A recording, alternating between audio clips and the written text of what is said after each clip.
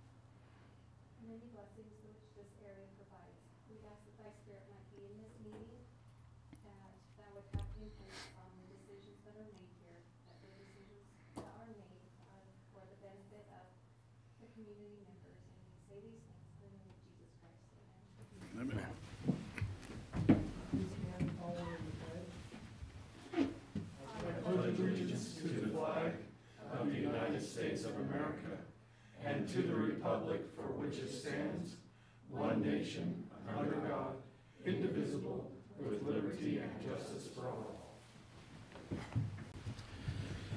Thank you, Sherry. Thanks, Mike. Appreciate that. Next item on the agenda is approval of minutes for the September 26, 2022 meeting. Mr. Chairman, I'd like to make a motion to approve the minutes for the September 26, 2022 meeting. Okay, we have a motion. Second. A motion second. All in favor? Aye. Aye. Aye. Motion passed. Thank you, Sherry. Thanks, Mike. Appreciate that. Is a report of the warrants and the review of counter signatures and certified list of claims. Commissioners, we have 3 weeks worth today. First one is September 30th in the amount of $454,619.66. There's a few on there I wanted to point out. Equipment purchase in the road department, a street sweeper for $18,500. There is also a payment for the new trucks that finally showed up to Williamson and Goodwin Truck Company for $163,718. Check run October 7th in the amount of $417,197.02. There was a payment to Caterpillar Finance for the grader leases for $86,000. There was also a payment to Guys Engineering, Inc. for the rope tow at the Snow Hill for $41,700. And then the next check run, October 13th, in the amount of $294,897.25.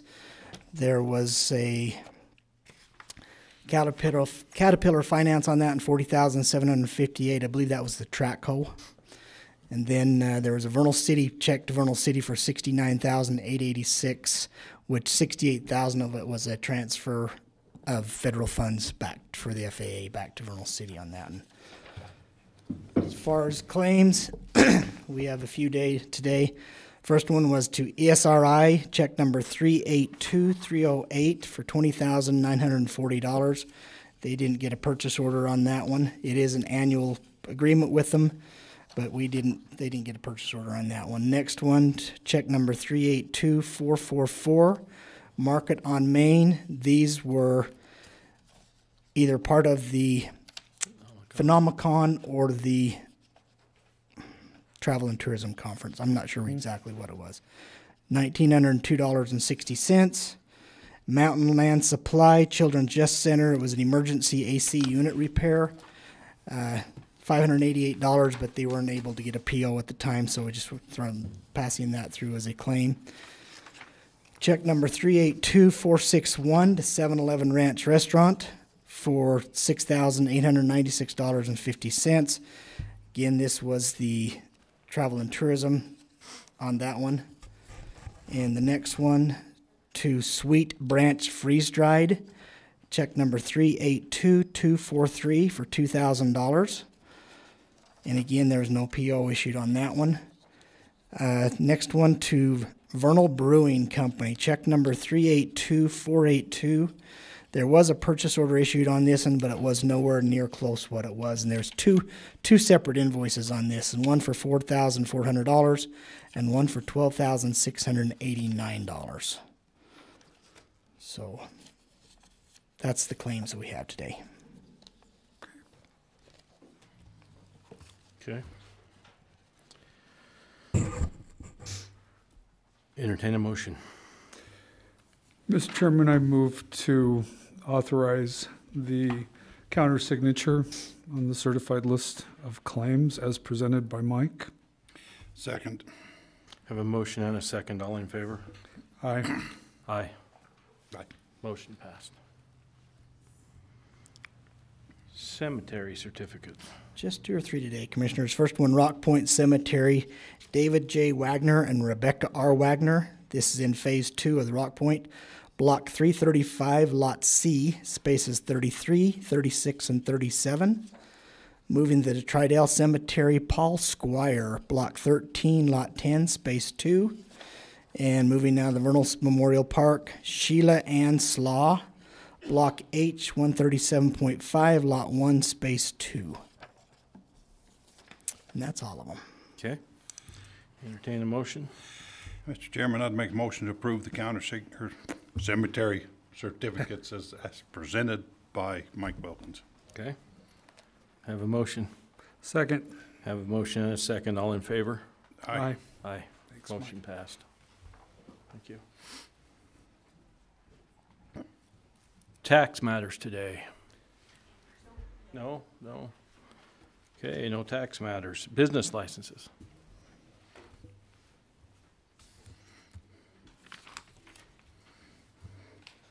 Good morning, Gabby Hawks Blackburn with Community Development. We have 4 today. They're all Division 1 home-based. I don't know if you guys, if that Same, matters. any different? Division 1. Let's see, there's 2 that have different, well, let's just hear them all separate. Okay. That'll be They're all easy. unique, sorry about that.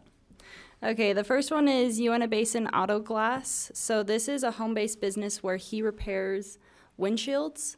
So we went by to check it out. Everything looks great. He will be storing some of the supplies that he uses to fix the windshields at his house. It's located at 3727 North, 4500 East, parcel number 133115 in the A4 zone.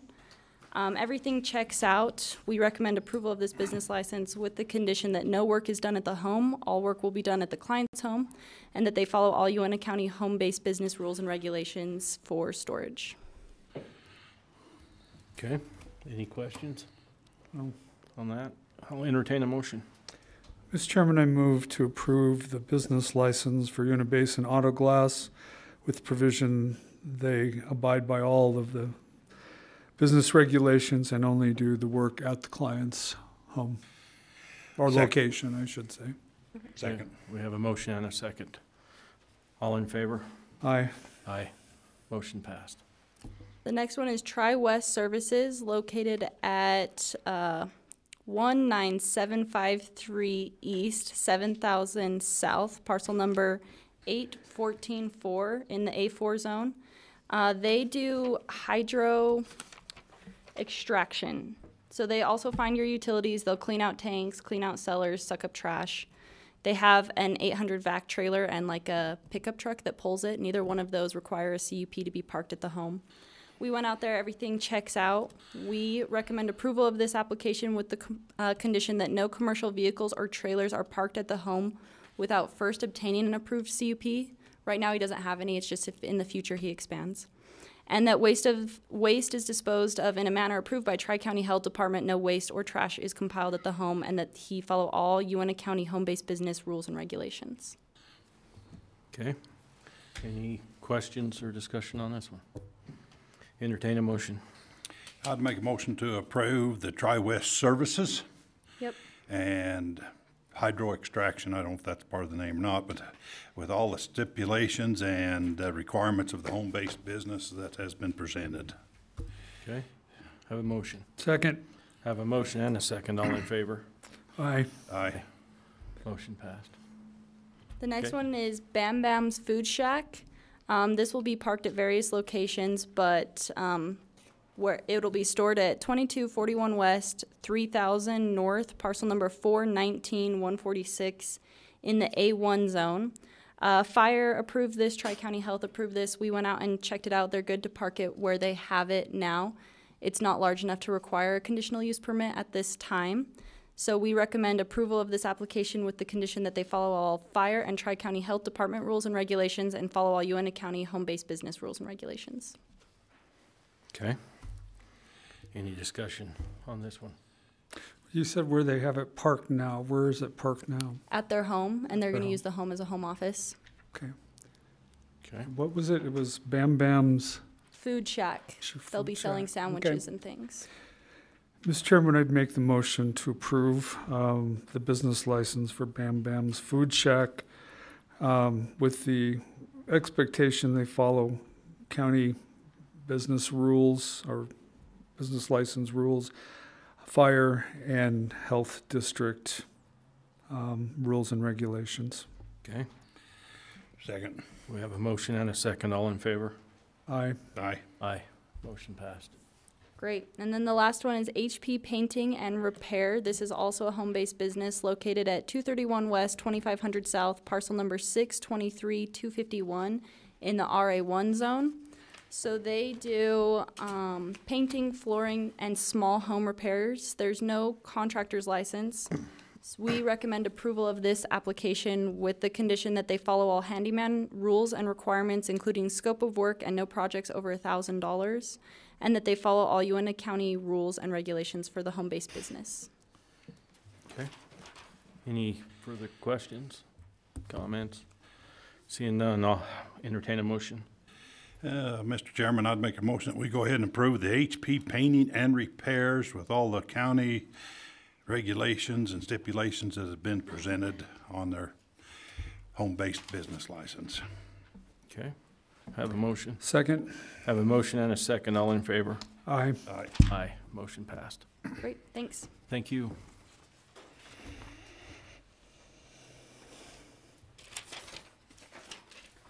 Let's see, the next one is a bid opening and possible bid awarding for the fencing located at the Western Park. Do we have anybody from the Western Park here? Yes, Mel's back there and Oh, there Tracy's they are. back there. Commissioners, we received 2 bids. One I know is on the Western Park Ice Rink and Amphitheater. This other one just says Western, so I'm not sure if this is on the fence. I'm just guessing that it's on the fence. So I'd like to open that one first because I'm thinking, I don't know who it's from. Hurricane, Utah. So this could be for the So- second one. It could be. Okay. So when we open, we'll know what that's for.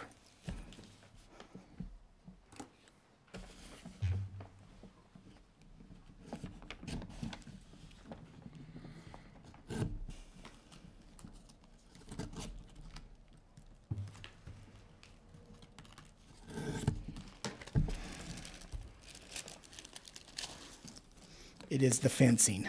Now I can see the rest of it. Okay. So this bid is from Western Fence Company out of Hurricane, Utah.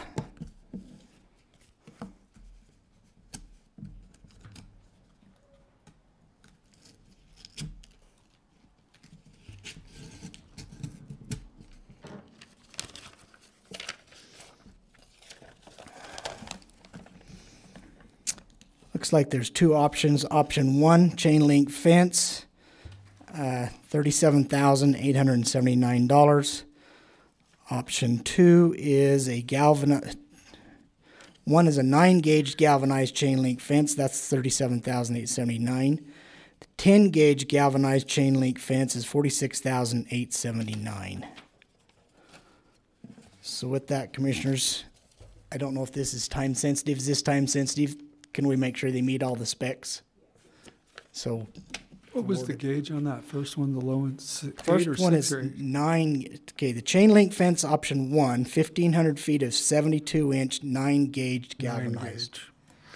And the other one is the same amount of fence, but it's 10-gauged galvanized for $46,879. And this fence is at the Western Park, where? South, If you don't, south side along the, between the houses and. Melanie Silcox, Western Park. It's on the south side that borders the racetrack and the homes that are there. oh, It's that fence that's been there, nearest we can tell has been there at least 30 years. And it's wooden slats. They've all broke. They're falling out. The fence is coming down. There's no more. and this Privacy is in the budget for this year? Yes. Okay. Is this just the fence? Was it 6-foot fence? 72-inch, 6 foot. 6-foot fence. Are there slats plastic slats to go in it too, or is it just the Yes. fence? I believe that the two bids that is there, Yes. one is brown slats. PDS slats. Okay, so it does include the slats in this price. one is slats that just go in, and I believe that the 10 gauge is a complete privacy. So the slats that are in do not have like a little gap Gap in between. between it. It's Oh, It's- The first one has a solid. 75% visibility blockage. The other one has a 95% visibility blockage. So there is Okay, a so difference there- besides just the yeah. gauge? Yeah. They're both saying they'll tear out the old, install the new wire, dispose of old fence. So that's kind of the difference in okay. in the gauges there. Okay. Is it time sensitive? Do we, no, we can make sure it meets all the specs. and then bring it next week? Yeah, Well- that's fine. Are there two bids on this one, or just the one bid? Just the one bit, because the other one does say Western Park Ice Rink and Or Amphitheater. that's the second? Or is Okay. it based upon? Well, we could, yes. want. Then we don't have to bring it back. It's up to you. I will put it up for a motion. You do it. Make a motion however you guys want. You could award it based on if it Yeah. meets all the specs. So I will go ahead and do that, with absent any advice from the attorney. To the contrary, I would say we go ahead and I would make the motion, Mr. Chairman, to accept the bid and award the bid to Western Fence Company of Hurricane, Utah, provided that their proposal meets the minimum requirements set by the request for bid. Commissioner, would you be Including amenable authorization, to adding, signature. well, that too, but adding as long as it falls under the budgeted amount? I know we budgeted Yes. for it. I haven't but- got a clue But what double budget is check on and this make one. sure it matches the budgeted amount. Yes, amend the motion to include the being within the budgeted amount as well. Okay. Have a motion. Second. Have a motion and a second. Any further discussion on this one? John? Brad? No, we are just, it's kind of, I know we have fence builders around here. It's kind of puzzling why we only got one bid, but I don't know if there's, you know what I'm saying? I don't know if they probably just don't, either they're so busy, they don't interested, or they don't pay attention to the Process. newspaper notices. Is that how it goes out in the newspaper, but it, and I have part of the answer to that. I did talk to one that came and gave me the distance. It was RC Fencing. I did talk to them, and he said he didn't know if he would even put a bid in. He was so busy. He didn't know if it was something he could even get to in this year, and it would be out a ways to next year. If so, yeah, but I left that up to him as far as if he put one in or not, but. any idea if, is that a type of fence? I don't know, is that a good price, So, fair price? we went by to You know, check it out. that's Everything what looks I kinda great. question He a will little be bit, you know, storing some of the I supplies don't that have he a uses to clue, fix the 1,500 windshields at his foot fence, and house. It's located at 3727 North, 4500 East, parcel number 133115 in the So when I A4 had him zone. come and look at it, Everything so I checks even out. knew We recommend if it approval was of this something business we could license even with the do. condition that no He work did is done give at the us home. All a work will be quote. done at I the wanna client's say home, his was and that around they follow all Uintah County 37,000 home-based business for- rules and regulations I for don't know if it was storage. 9 gauge, but it was not the solid So privacy you're on that. comfortable with the Any price questions? being something that's not just, On that? I know that I'll his entertain a was motion. close to what this one has been. Mr. Chairman, I but move to approve say, the I- business license for Unibasin Auto Glass. we're not knowing the first thing about it and, or, you know, and what that type of fence I have costs. a motion and a second, all in Anything favor. else I've in known it? it long enough, I don't know. I know that slats years ago were $10 a foot. Do we have, Mike, do we just put it in the paper, or do we advertise online as well? We put it on our website, it's there, it's also online, and then also, when we have specialty items, we also try to solicit bids from It is the known fencing. vendors. Now I can see the rest of it. Okay. We know nobody in Vernal does So that. this XYZ bid is service, from whatever it Western is. Fence I don't Company know if anyone else was out of solicited or Hurricane, not Utah. on this project. You have to come up to the mic and state your name.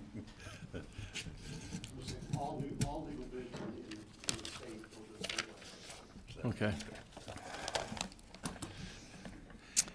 Looks like there's No, two that's all I options. needed. Option one, chain link Go with the fence, $37,879. Okay. No further Option two discussion. is a I have a galvanized, motion and a second, all in favor. one is a 9-gauge Aye. galvanized Aye. chain link Motion fence. passed. Okay, the next one, the bid opening possibility awarding for the Western Park Ice Rink and Amphitheater. Commissioners, we received one bid on that one from BHI Inc. here in Vernal for that project.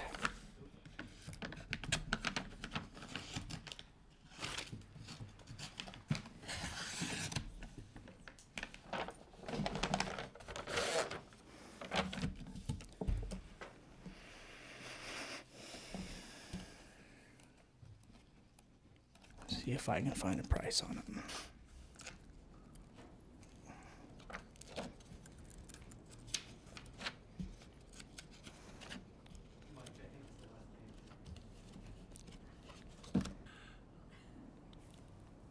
Huh, sure enough.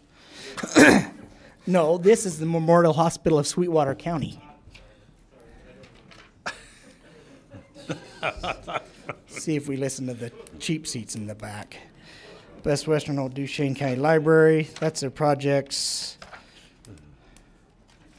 Not to chastise you, Jay, but you need to come up and talk into Mike if you're gonna talk. Their fee proposal for this is 10,000. Nope. We'll take it. I'm gonna say, we'll take that one. That's the pre-construction fee. Pre-construction fee, 10,838. Then the construction management fee is 10% of total bid. Cost of bonds, 1% of total bid. Construction supervision, $22,837 per month. Contractor change orders, 10% to the subcontractor suppliers.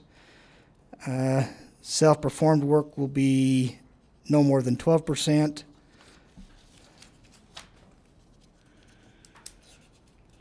So I'm not seeing their bid is based on a It's percentage. not gonna be a hard bid, except the one section for 20, And the Right. free one the is 10. pre-construction, and then. And the $22,000 a month construction supervision fee.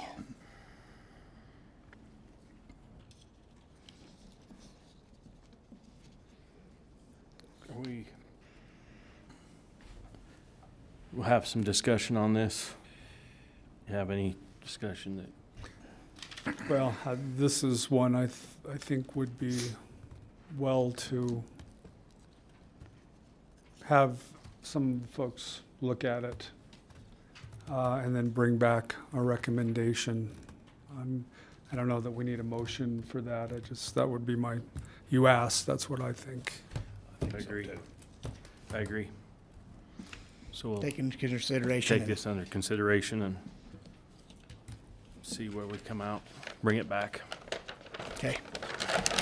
Who's on that group? Who would you have on that group to look at it? I haven't got a clue who you've got on this one.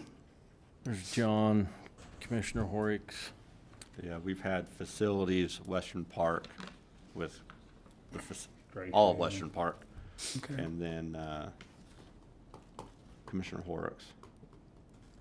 Right? I've been to a few meetings where Commissioner Horrocks Yeah, hasn't been you able guys to be have there. kind of tag team, Take that. depending on the meetings.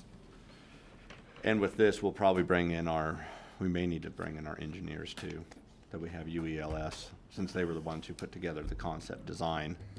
So it might be good just to run it by them once we've had a chance to review.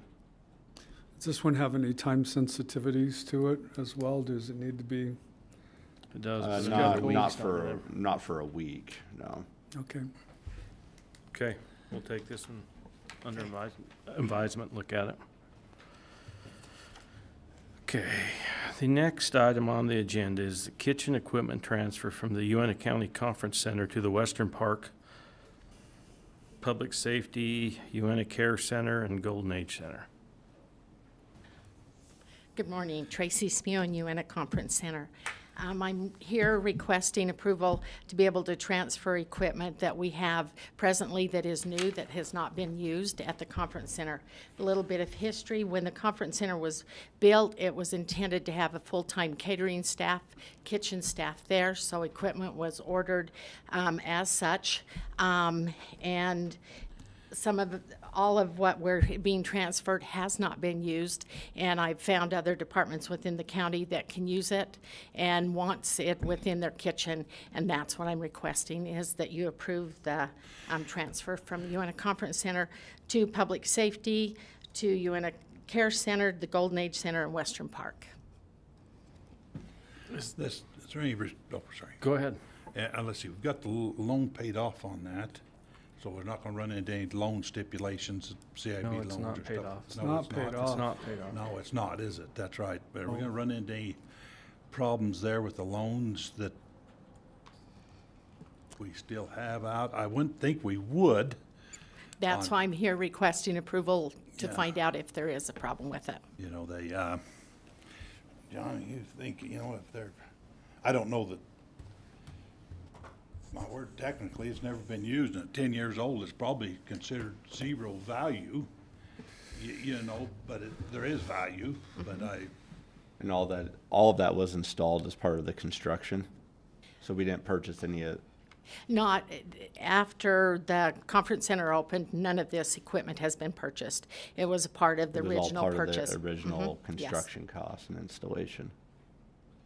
So is it part of the security for the loan in the first place then?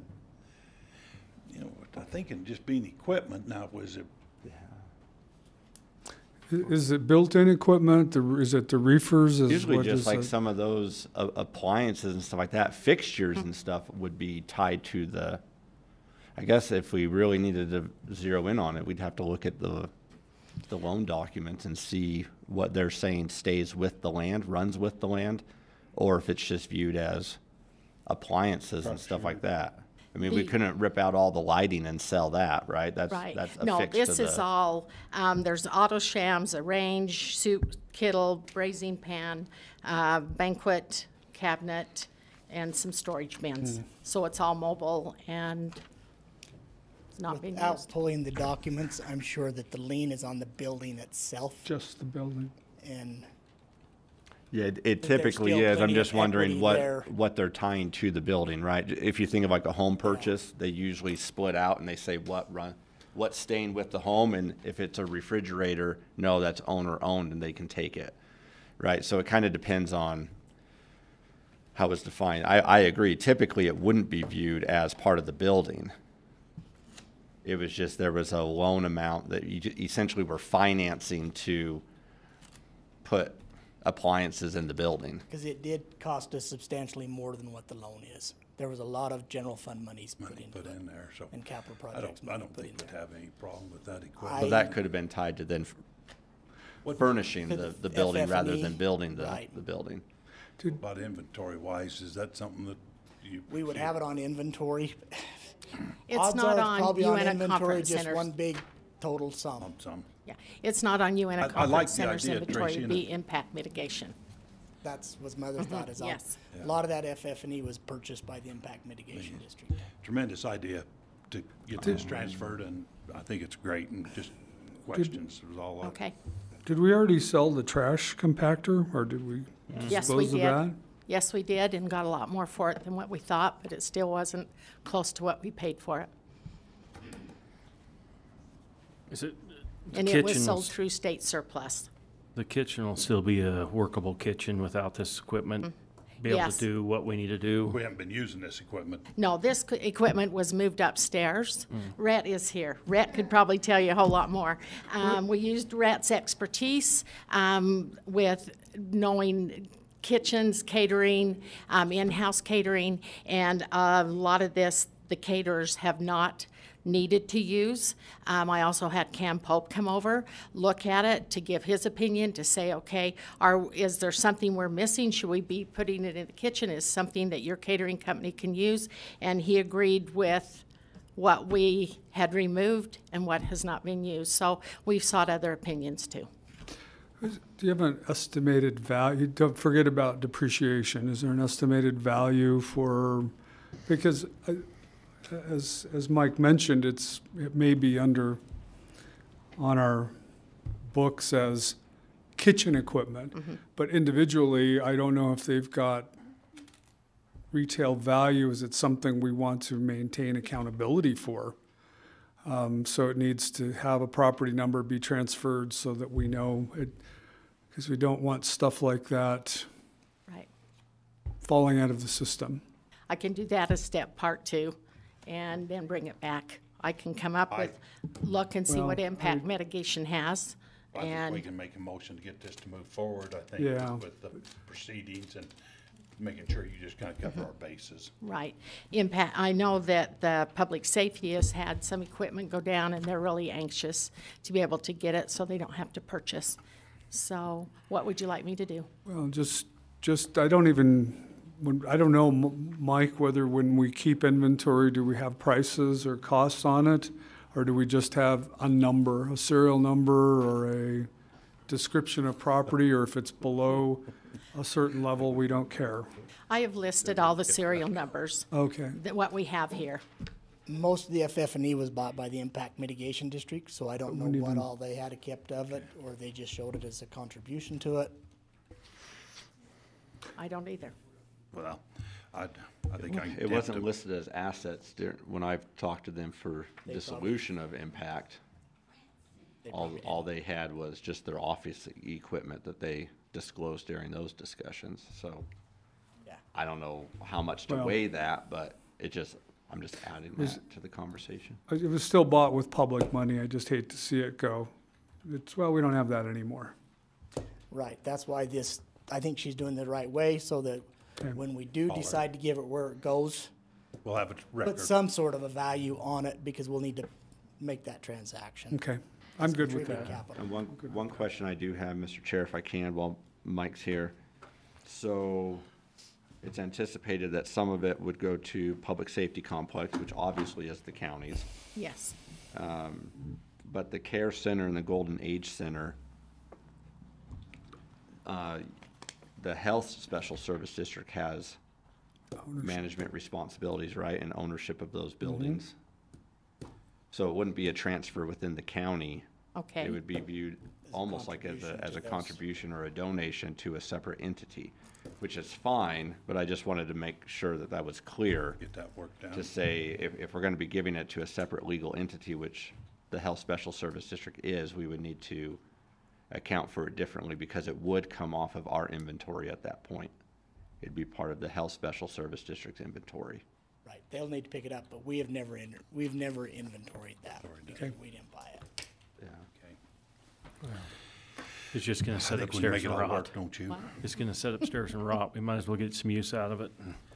And then we don't have to buy new for right now. Okay. What would you like me to do to bring back to you?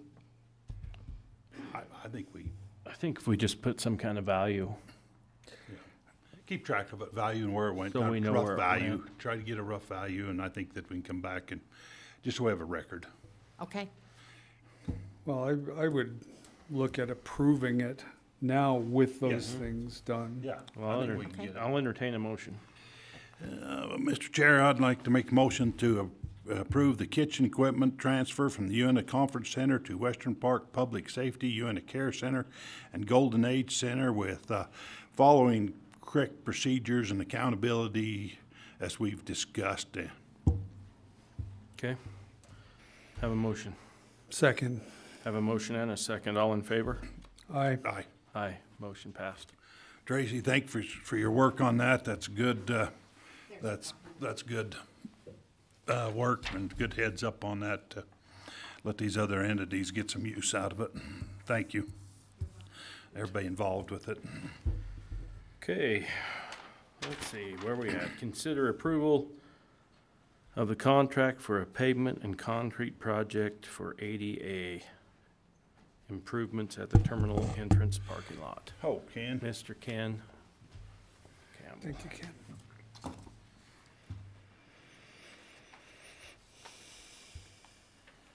Good morning to the commission and to the public. I'm Ken Campbell. I'm the director of the airport. Today, as mentioned, I come before you to ask about a pavement and concrete project for ADA purposes and improvements to the front of the terminal entrance at the airport. I handed you each a document that has a picture first. That is what used to be a grass island out in front of the terminal to the north of the terminal. Has 3 X's on it. Those represent the 2 electrical poles and a flag pole that will be removed. If you quickly turn to page 3 of the actual document, you'll see the actual proposal. First statement says parking lot, $73,694.12. That's not the entire parking lot. That's just the portion of the island that we would remove. My staff and I will remove that island ourselves and save some money there. The next piece is a 4-foot concrete waterway for $44,562.96 that will be positioned to the north portion of that island in an effort to better shed water to the east and cause less icing in the winter. If you turn the page, the entire contract will cost us $118,257.08. This has been appropriately bidded through the Vernal City process and approved through the City Council. I'm here for your approval also. Is the airport is the entrance marginally ADA or is it non-ADA? If I was to answer that officially, I wouldn't know the answer, to be real honest. Okay. Unofficially, the ADA parking spots are on the north of the island, and the ADA entrance to the airport is on the south of the island. Okay. So we're going to remove that island.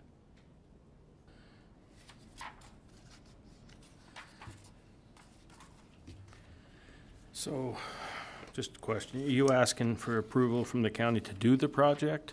Ultimately, in our inter-service agreement, it's kind of managed by the city. We've approved it appropriately. I'm just bringing it here to say, hey, do you have any other further information that might slow us down or anything like that?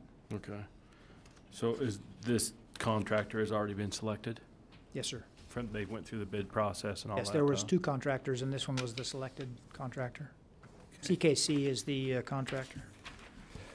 CKC Operations LLC. Okay.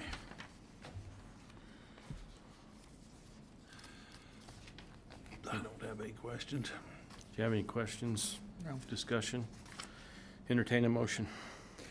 Mr. Chairman, I move to, for Uintah County to approve the contract for the improvement at the airport for the ADA, the accessibility, as presented in this proposal. And I think there's an authorization of signature for that as well, or is it just a, I don't think there is, actually. Okay. But I'll check and make sure. so it's just a concurrence approval? Okay. Have a motion? Second. Have a motion and a second. All in favor? I'd like discussion. Okay. We got the money to pay for it. Yes, sir, we do. And that, again, probably should be noted, and forgive me for waiting until after the motion, so adjust as necessary. But that money will come from funds that is provided by the city and the county, not from federal funding. And I also failed to mention that the removal of this island will provide us a third lane, so it will be far better for us to get in and out of the airport. Okay. I don't know if that needs an adjustment, but forgive me for that. With that discussion, is the motion still? Yes. Okay, we have a motion and a second. All in favor? Aye. Aye. Aye. Motion passed. Thank you, gentlemen. Thanks, Ken. Appreciate everything you do over there. Let's see, next is an update on the 2022 sales tax revenue projection and the 2022 cash flow projections.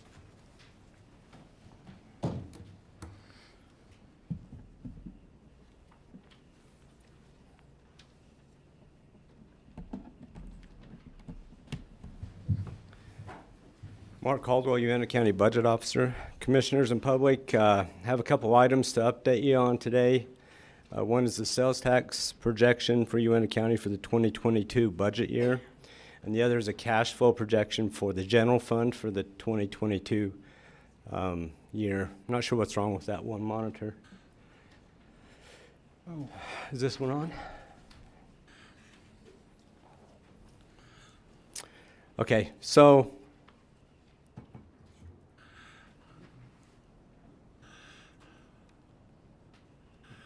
oh, it's not on. This one on? turned off. Yes, it's on. Okay.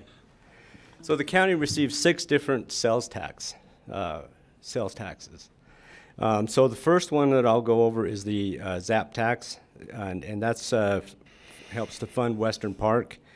So from this spreadsheet, you can see in 2021 we received $877,000 in that tax. This year we've projected. Well, we budgeted at $835,000. To date, through September, we've received $857,000. So we're running a surplus over the budgeted amount of $217,000. The next one is the optional quarter cent that the county sales tax that the county has.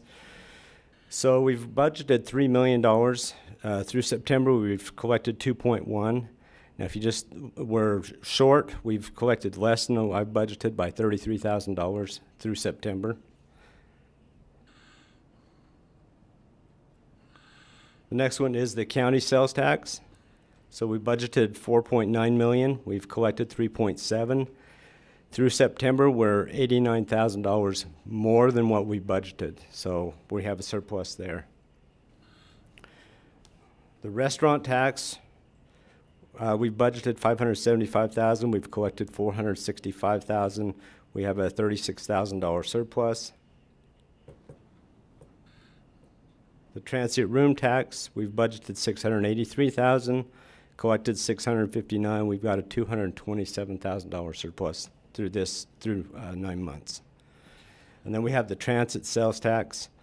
Budgeted $1 million, we've collected $958,000, we've got a $232,000 surplus. So to sum this up, in total we're $770,000 surplus. The first one, the arts tax, the ZAP tax, goes to Western Park. The next two go to the general fund and municipal services. So if you look at those two in total, we're still $60,000 to the good, and the rest of them are all surpluses also. So that gives you an update of where we're at as far as what we budgeted. I did have a question, Mark. Okay. Because you're missing 4 months and some of those are 3 months. estimated if we get what we're supposed to for the next 4 months, or is there any chance that it's during those 4 months that are missing, I guess they're So trying to figure out what, when you say we're at a surplus for this point in the year, but there are 4 data points missing. yeah, there's three more months, October, November, December, based on Okay. my projections. And yeah, if the money didn't come in on those, we could still go to a deficit.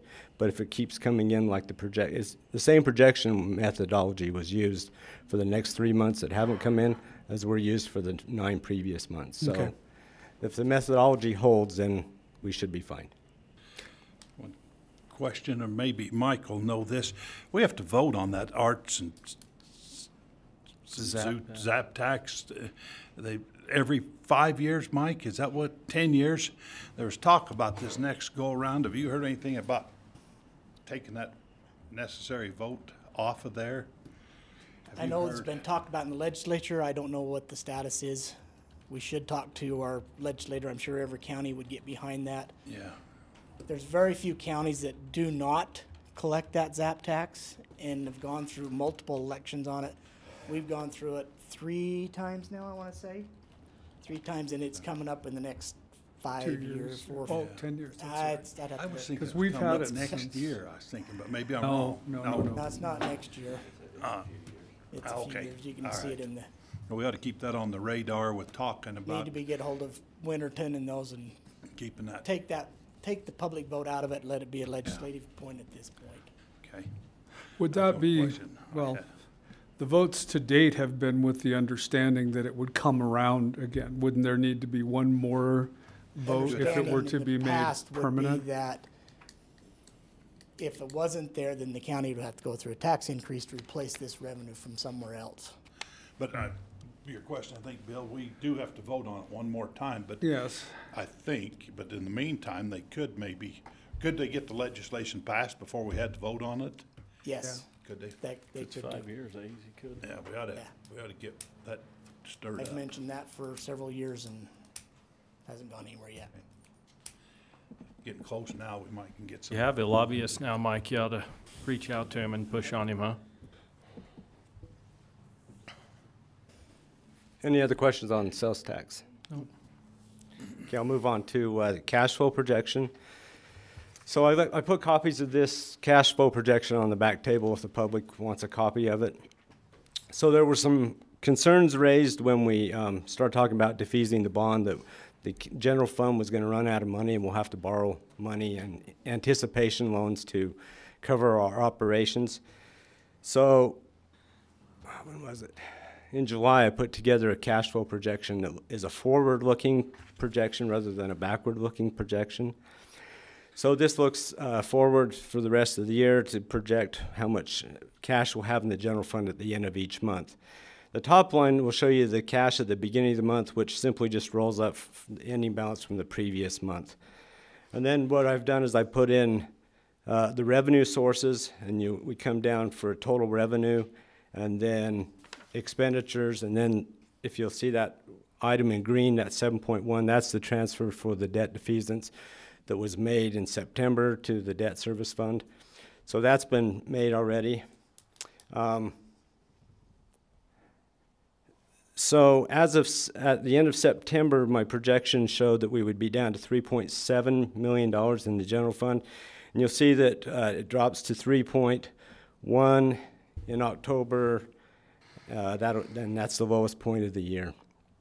Now, the question is, okay, so how good is the projection? So how is it holding up to actuals?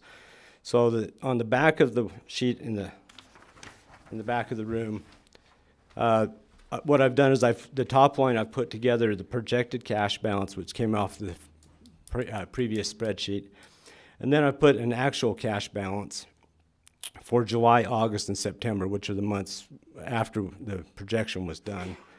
And then in red, you'll see the difference between the projection and the actual cash balance. So the projection in July was $652,000 less than the actual cash. So we had actually more cash than I had projected. In August, the projection was $518,000 under the actual. And in September, my projection was off by $6.3 million. So we had $6.3 million more than I projected. So the question is, why such a big variance in that month? So there's a couple items that explain that large variance. Number one, in the projection, I had $1 million budgeted for B Road Fund billings that should have come into the general fund. The billing didn't get completed. I assume it'll get completed this month, and the cash will come into the general fund. The other one was that through the ARPA funds, we took those ARPA funds as lost revenue, and those funds came into the general fund, and I hadn't anticipated that. So that came in as a plus to the general fund, making the general fund $10,067,000. So just for your information, I'm just updating you. Looks like the lowest will go is around $3 million in the general fund. Any questions?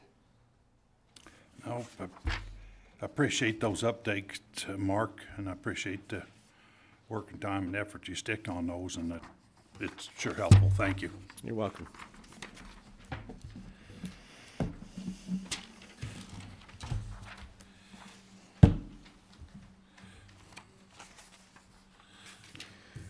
Okay. Next item is a museum GOS grant. Sam was here. There he is. Sam.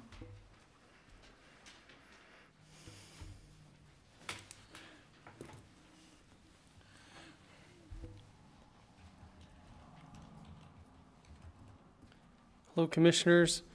I'm asking for authorization of electronic signatures for a $10,000 general operating support grant from the Utah Division of Museums, part of Cultural and Community Engagement. This is a grant we've received multiple years. They typically have done their grant applications on a 2-year cycle, and this is the second year of that, and then they send out a new contract for each of their fiscal years. We don't anticipate spending any of this money until January. This year we used it for things like paying the elevator bill, some of the basic maintenance, and what that enabled us to do, speaking of offsetting revenues, we were able to use the money that we would have spent on that to do some of the things like helping produce the exhibits and some of the things that are harder to cover when you're paying elevator bills and heating and all that good stuff. Anyway, ask for signatures, authorization of electronic signature on that. This was reviewed by the attorney's office. Okay. Entertain a motion. Yeah, Mr. Chairman, I'd make a motion that we approve the museum GOS grant and appropriate signatures that's been presented. Is that guys covered? Yep. Okay. Have Second. a motion. I have a motion and a second. Any further discussion? Seeing none, all in favor? Aye. Aye. Motion passed. Thank you, Commissioners. Thank you, Sam. Sam. Appreciate everything. Boy, yes, Sam, those grants and your diligent work on those grants and your staff makes a tremendous difference. Well, we've got an amazing crew, and we're trying to, instead of using single line fishing poles, trying to use nets and stuff when we look for these grants, and calling up different state offices, and instead of waiting for the grant application, just asking them if they have money that they need to spend and what projects they're looking for. There's some strategy there, but we really appreciate the operating environment that we have. And the museum in particular has been recognized as first rate in the state, and in fact the Reynolds exhibit, the boat exhibit, and things that they've been working on related to water over the last 2 years is being honored next week by the Utah Division of State History out at their conference in Provo. So we're going out for that and excited to be part of that and represent Uintah County and some of the good things going on. And we appreciate all the support of the public and the commission. Thank you. Sam, Thanks, Sam. Sam, before you leave, the exoplanet exhibition from the Smithsonian. Was it Smithsonian? Or was It was indirectly through NASA. NASA. Do we have more of those planned? Because those are great. We're looking at them. They're usually 2 years out, and so the one that Crystal applied for, that one just before the pandemic stuff happened. And so these agencies are now getting back to their outreach. We do have plans to apply for some more, and we plan to work with the school district so that we can ensure we get field trips through and things like that. That was a missed opportunity this year a little bit, but super excited that I think the only fee that they charged us was some shipping insurance, but then they came around and gave us some grant money to cover the shipping insurance, so if my memory serves right. Okay. Anyway, the great exhibit and things that are beyond our resources but are available out there. Just great. Certainly, certainly. And then we're also continuing to collect Kids Canal stories, and the kidscanalstories.org site is up, and encourage people to check that out or to contact us if you've got a cool story related to Kids Canal or any local history. We're really trying to dive into public history, and thank you for letting me exceed my agenda item here for a second. Okay. Thank you. Thanks, Sam. Next item is Appendix A policy. Okay. I don't know if you want to put it up or not. We've had it up. You can, just so we can see it. But it's been before the commission, I think, twice. It came up once, had discussion, came up the second time, it was tabled. Part of that tabling process was the first time through, there was still multiple discussions on which positions, what positions. There were some observations, I think, from the attorney's office as to the precedential nature of this. The discussion that commissioners have just kicked around certain issues. If you recall, when I brought this forward originally, I had said I wanted to see all of them go forward. The Career Service Board voted for them all. They support all of them going forward. In my mind, there are some that are absolutely essential for that because they're not really, they're very task-oriented. One of the examples, two for sure. One is the landfill in particular. There are rules and regulations with the landfill that if the landfill manager comes in and say, no, you cannot put medical waste in there, the commission should not be going, oh, we don't like that answer. We want you gone so that we can have someone who will let us do that. The same thing applies with community development, where we talk about we abide by the International Building Code. It is not up to the commission nor up to the state to say, nah, we're not going to enforce that on this particular person for this reason. So what we did is we talked in more detail about the various positions, what their responsibilities were, and how much was really political in nature and how much was technical in nature.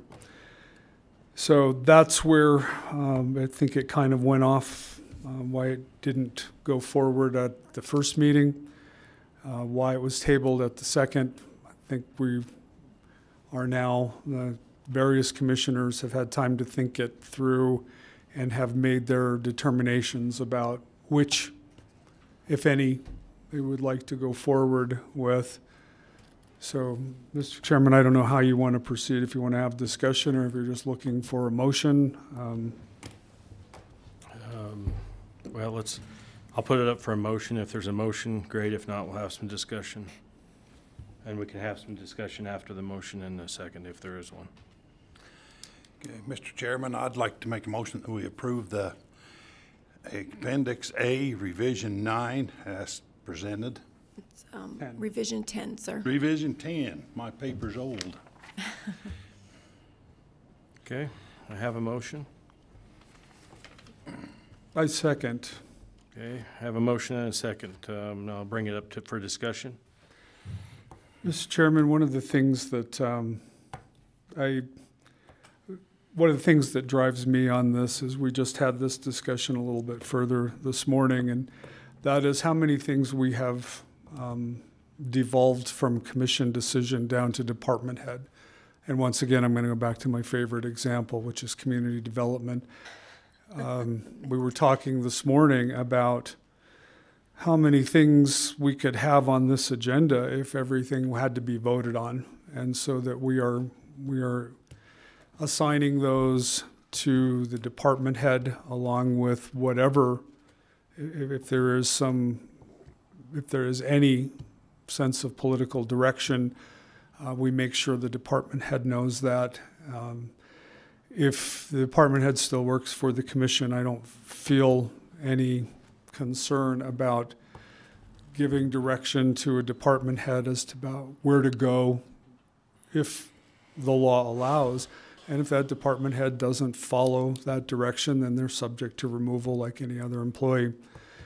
So I don't have any concerns with that, and I don't think any there hasn't diminished the supervisor's authority to be able to handle personnel actions. So I'm comfortable with that. I am too. I agree with what Commissioner Stringer said, and I had questions at the first and did our research, and I'm comfortable with it. Okay. Any further discussion? We have a motion and a second. All in favor? Aye. Aye. Motion passed. Thanks, Tanya, for your work. All right, thank you. You're the next one too. County Health Benefits 2023 calendar year. Yes.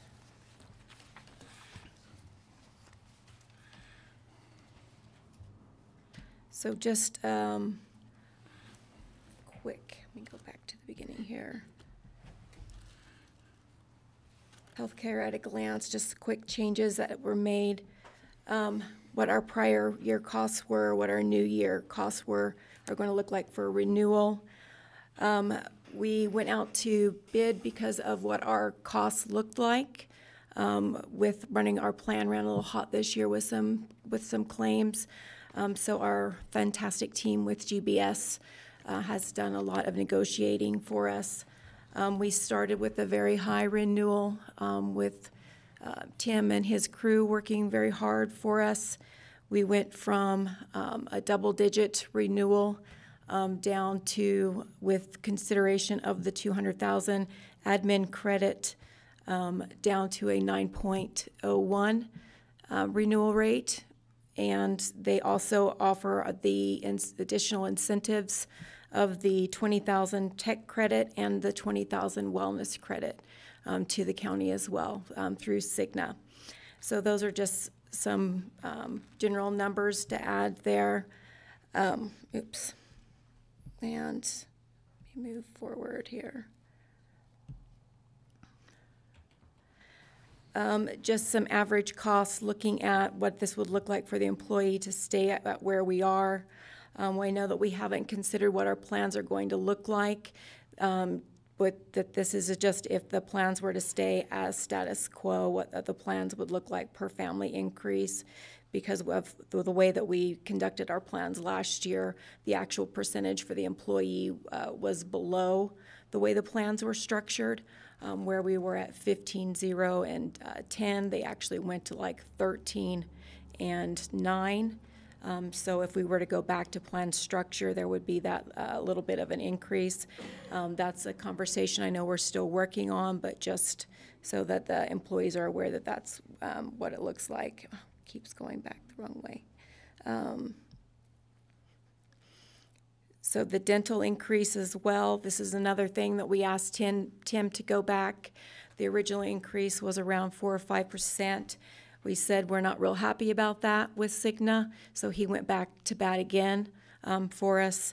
And the dental increase then came back at 1.97% with an annual increase of $4,280. When you say, I'm sorry to interrupt you, 4,280 for the county, For the per plan. person, per the year? For the plan is my understanding, for the total plan for the dental.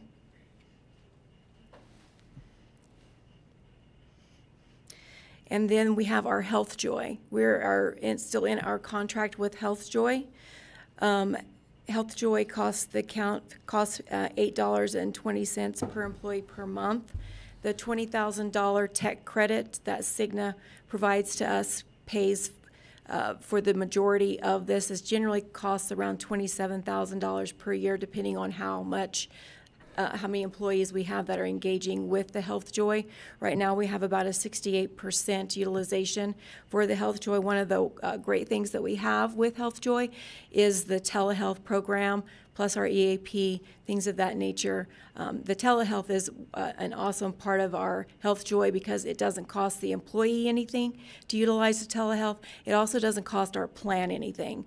So any employee that engages, or their family, to use that telehealth and get their prescriptions, get that health, they get that at no cost to them, and the county gets that at no increase to the plan. So we're not seeing that on our plan at all either. So we want to just continue to try and educate the employees to use that as much as possible, as opposed to going into the doctor for those basic needs when possible. So we are asking for additional funding for this to just offset the cost. I don't believe that it'll cost that much, but just so that it's available to offset that a little bit additional to make sure that our Health Joy is fully funded for next year. We had originally been utilizing the EAP costs that had come from Blomquist Health, which was $12,000, and that was coming out of the self-employed funding fund. But I don't believe that fund's available, so we need to make sure that those funds are available to complete the funding for Health Joy into the third to fourth quarter if necessary.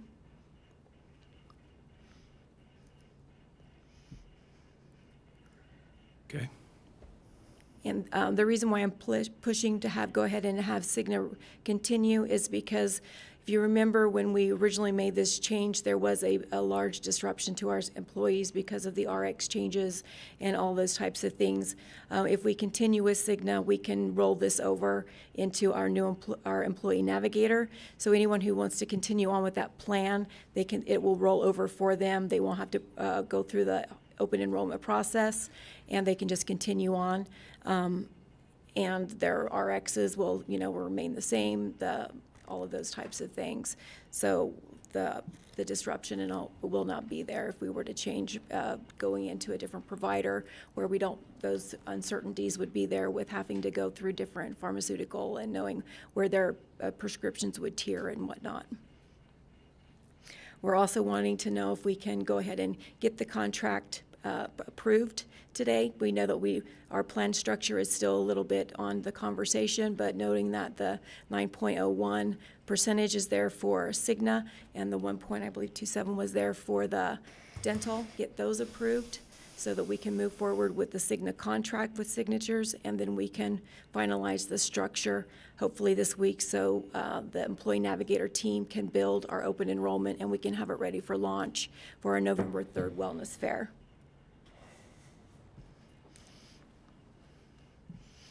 And then I was just going to talk just a little bit about our wellness fair, if you guys would indulge me.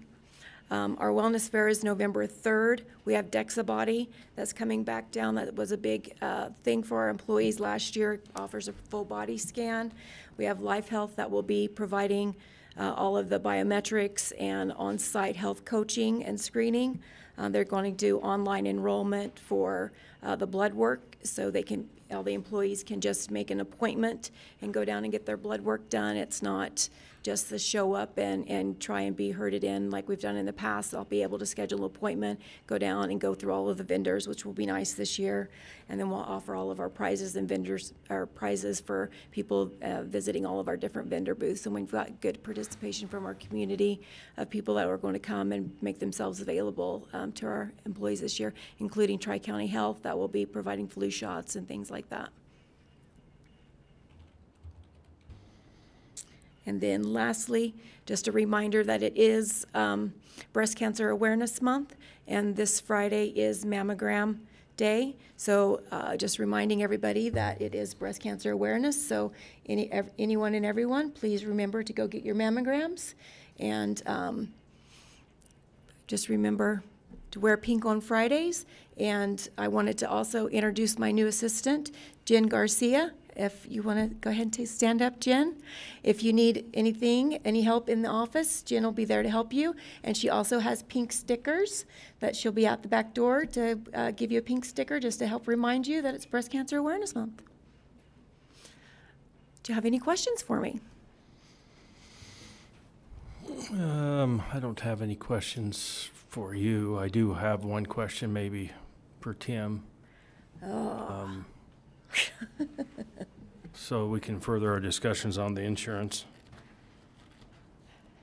I tried to get you.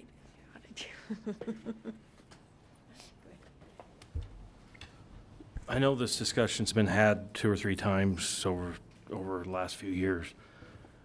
We have a number of employees that have insurance with, they have the availability to have insurance with their spouse. And a lot of times we have them just take both because maybe it's that zero cost one or whatever that is. We've been talking about it for years about doing an incentive of some sort to pay employees that don't take the health insurance as long as they can prove they have health insurance somewhere else. It's been said that it can only be $200 or $300. Is there a maximum that can be paid out that you know of, or is that just kind of a standard? Tim King with GBS Benefits. Commissioner, in answer to your question, when you do a cash in lieu of option for those that can prove that they have other credible insurance, there's a couple of things to consider, and that information has been passed along. One is it does impact your affordability calculation to meet ACA requirements, so you have to be really specific on the amount that you give, because then it can alter that single employee-only cost that you have to meet with one of the 3 safe harbor methods with ACA. Okay. So that's one calculation. The other thing that comes into play sometimes when you do cash in lieu of is a lot of times the ones that will take that cash in lieu of, I realize you're offsetting some premium costs, but what you also do is find probably the more healthy individual will take that cash in lieu of option, and then your risk pool is minimized in the sense that you lose a lot of the good risk, and when you negotiate renewals and as you look at claims history, you start to see an impact because of offering the cash in lieu of. And again, there are specific requirements that go along with that you need to make sure that those individuals that waive for that cash in lieu of have the proper information on other coverage, and that's kept, of course, on file so that you can prove that. So there's pros and cons about the cash in lieu of. Mm-hmm. A lot of times what employers will do is, especially where the county offers a zero premium plan, that's probably one of those areas where if you're looking for those to potentially come off the plan that would normally stay on because of a zero cost is potentially adding a small cost to a plan, and that sometimes will help offset your cash in lieu of option. Okay.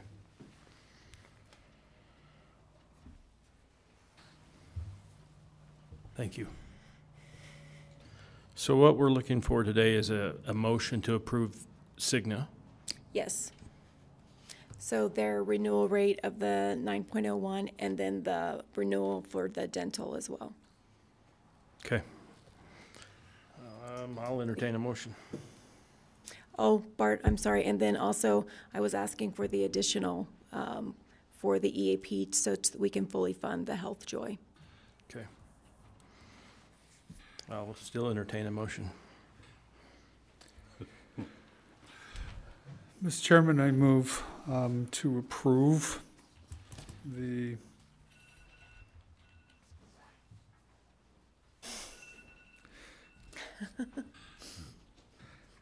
I forgot what I was approving. Cigna. Cigna and the Health Joy. Health Joy as presented by Tanya. And I don't know if there's an authorization of signature that goes with that. Yes, there'll be contracts. Including authorization of signature on the contract. Okay. Do we need to add the additional cost for that, or does that 2 separate motions? So the additional cost for Health Joy was $20,000. But do we need to add that in the motion? Do you need a motion to approve the additional? Yes, I believe so. Yes, Can we include that in your motion? the dollar amount. Or do you want to do them separately? No, it can be included. You'll amend your motion to Amend the include the motion. 20,000? Okay. Yes.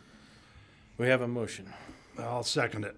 We have a motion and a second. Any further comments, discussion? All in favor? Aye. Aye. Aye. Motion passed. All right, everybody wear pink on Friday. Don't forget. Thank you, Tanya. Thank you. Thanks, Tim. Appreciate it. Okay, the next item is cardholder information security policy.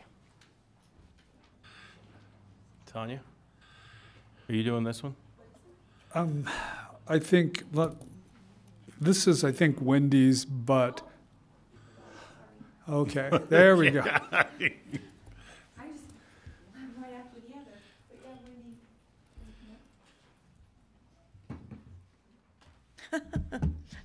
Thought I was finished. Tanya? Let me just say right off also, typically we had an IT security update, I think, of policy a couple of weeks ago, and our IT director, Rick May, would have been here.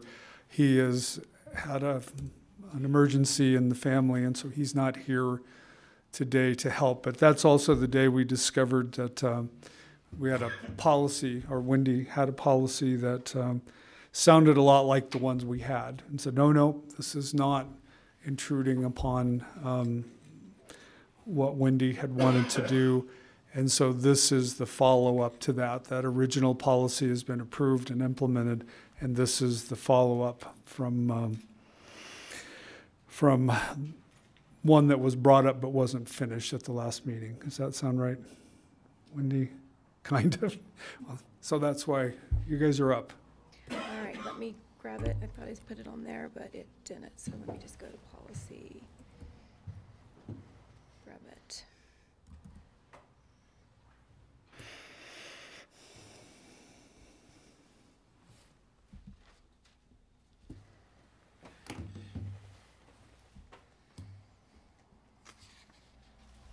There we go. All right, so Wendy had sent this to me. This is a policy that she created, so I want to make sure that I just acknowledge that. I simply went in and formatted it to the policy formatting that we would have for our manual. So this is her work, just my formatting. So I really feel like she should come up to the mic and just acknowledge how she came up with it and go through it, because I formatted this for her. So. Okay. I've been working on this for quite some time, actually just thinking about it for some time since we have started taking a lot of credit card, debit card transactions within the different departments of the county. I felt like we needed to have this policy in place so that the employees would understand the importance of keeping that information secure. Any department that handles credit or debit card transactions, they have access to a lot of information, credit card numbers, security numbers on the back, PIN numbers, so forth. And so we just wanted to create a policy that basically says that they will not, that the employee will not duplicate that information. They will not store that information, credit card holder, card holders, any secure information that they might get from those cards, and that they won't store those, they won't use them for their own personal use, that sort of thing. So that's just the gist of the policy, so that the employees understand that if they do that, then there would be some repercussions from it if they divulge any of that information. And this was sent to John, and he had read through it and acknowledged that all of the content was good. And again, I just took the content and then formatted it into the policy form, into format. So. John, you're good with how it's? Yeah. Okay. How about just comments or just thoughts? Brenda, I know you have some of these cards on hand that carry over month to month.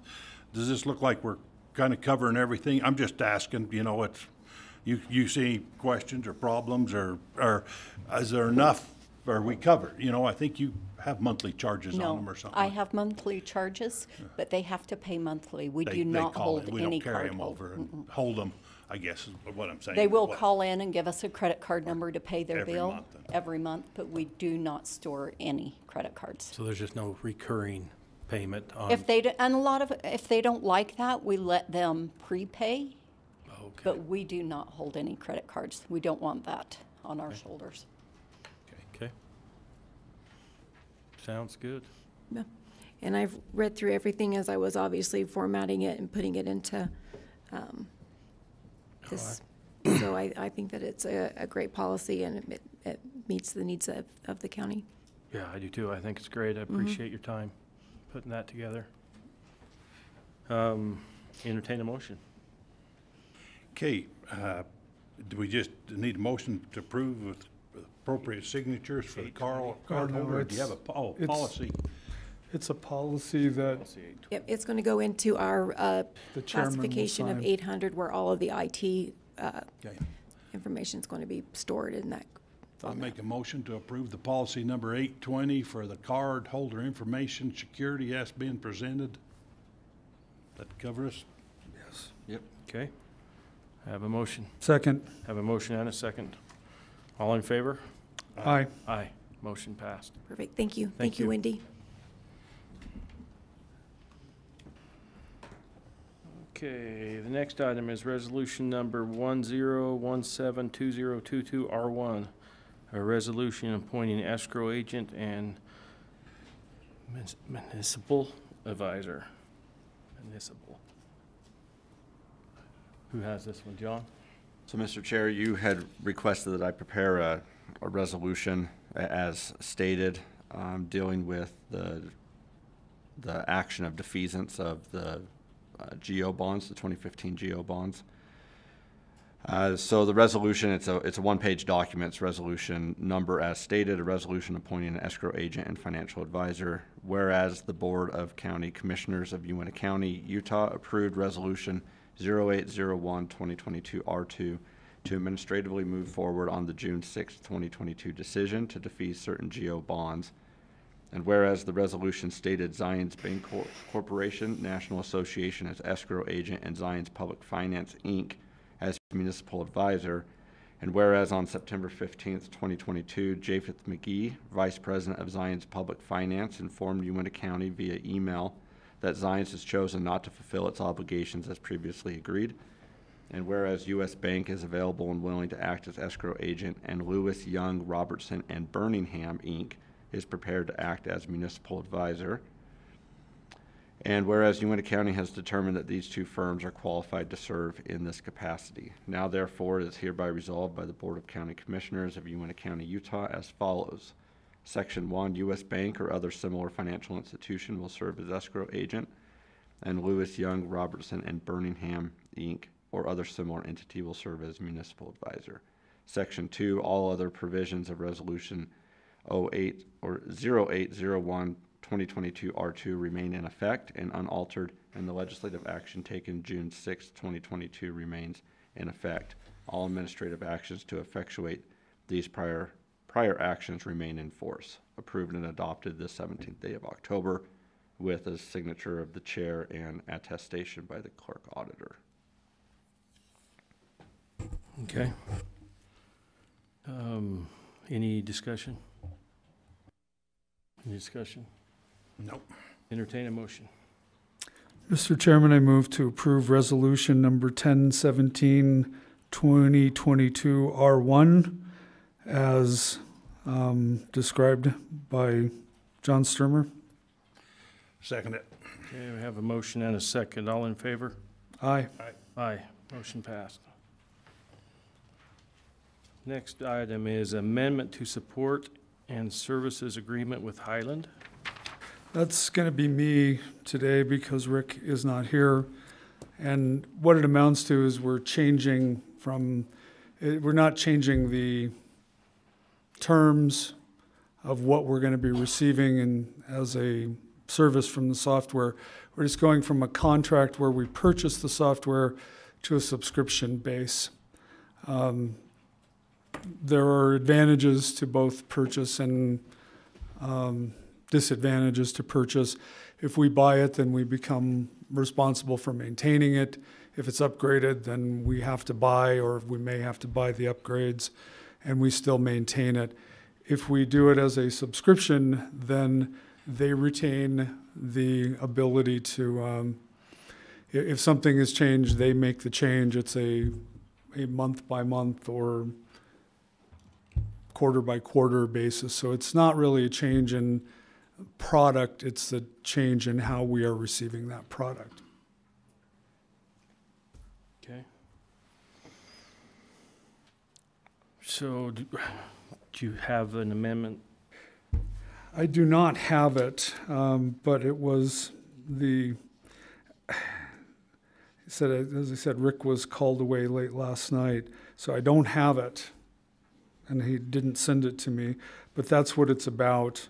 And so if we were to move with this discussion, I would just approve it or request approval to, when he gets back, and to provide it to us, that it just come for your signature at that point in time.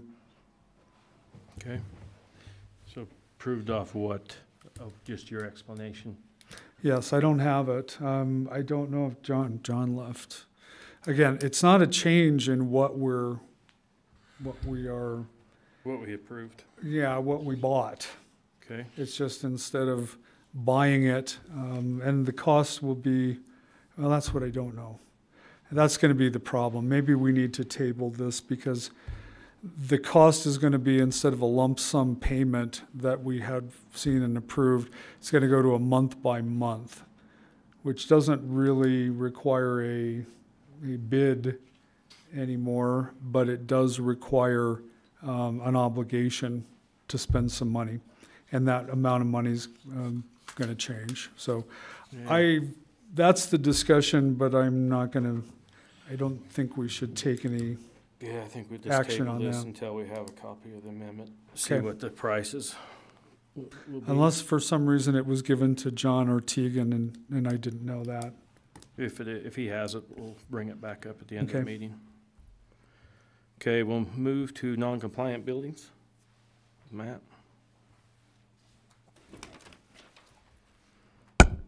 You want to just go through each one? Yeah, if we could. Matt Kazir with Community Development.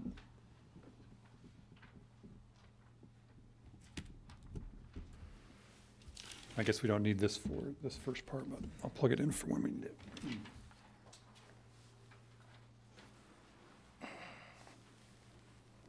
Oh, okay. So our first item, first 6 items on there, you can see number 1 through 6 are all, we're requesting authorization to record certificate of noncompliance on these properties. The first one is located at 2245 West, 500 South, here in the Vernal area. It's serial number 571 and 12. This particular one is a remodel on a house. And so they started the remodel without a permit. They were red tagged, and then they did get a permit, but they have never gotten any inspections still, and kind of in the middle of the process. Our process is we generally send out a letter by regular mail or by email, letting them know, hey, your permits, it's been more than 6 months since you've had any inspections, and if we don't hear back from them on that, then we send out a certified letter, a notice and order. And in the middle of that, they did send in a request for a 180-day extension, which was granted before the realization that they were in the middle of the notice and order process. So that was granted to January 28th of 2023. And so at this time, we would request that the certificate of noncompliance be recorded after that date. Okay. Any further discussion on this one? Seeing none, entertain a motion. Mr. Chairman, I'd make a motion to request authorization to record a certificate of non-compliance building or structure on property located at 2245 West 500 South Vernal, serial number 57112 to January 28th, 2023. Okay. Have a motion? Second. Have a motion and a second. All in favor? Aye. Aye. Motion passed. Okay, the next one is located at 1582 South Vernal Avenue. Again, here in the Vernal area. It's serial number 510739. This is one of those buildings that we often refer to as a man camp. They're the portable buildings that are generally used in the oil and gas industry for different things that are moved around from site to site. This one was purchased and brought to the property. It's not connected to anything on the property right now. It's just sitting there. According to emails with the owner, they do plan on changing the use of the building to a single-family residence, and so they're in the process of doing that. Where it's not hooked to anything and it's not currently being used, we did give them 180 days to kind of get figured out what they're doing with the building, whether it's going to stay on the property or move somewhere else, and get the proper permits for whatever they're doing. So that 180 days or 6 months would expire on March the 6th of 2023. So the recommendation would be that if they don't have it figured out and it's still on the property at that time, that the certificate of noncompliance be recorded at that time.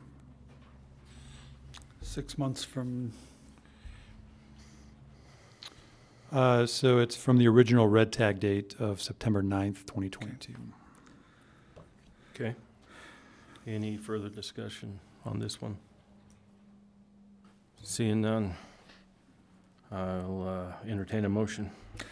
Mr. Chairman, I move to authorize the recordation of a non-compliant structure on property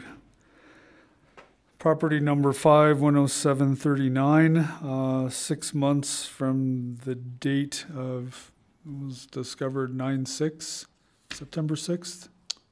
September 9th September of 2022. 9th, Yeah. 2022, so that would be after March 9th, 2023. Actually, it'd be 36, okay. Okay. Have a motion? Second. I have a motion and a second. All in favor? Aye. Aye. Motion passed. Next. Okay. Our next one is located at 12,749 North Deep Creek Road in La Pointe. Serial number 12, 27, and 6. Again, this is what we refer to as a man camp. It was brought on the property and is in the process of being changed to a single-family residence. The property has been red tagged and notices have been sent. The owner has been in contact with our office, but we really haven't seen anything as far as getting any kind of resolution to the situation at this point. Am I allowed to, I'm the owner of the property. I'll give you a minute, just a minute. And so that's kind of where we're at with it, is that, and I'm not saying that he's not working on it, we're just not any closer on our end to getting a resolution to it. So I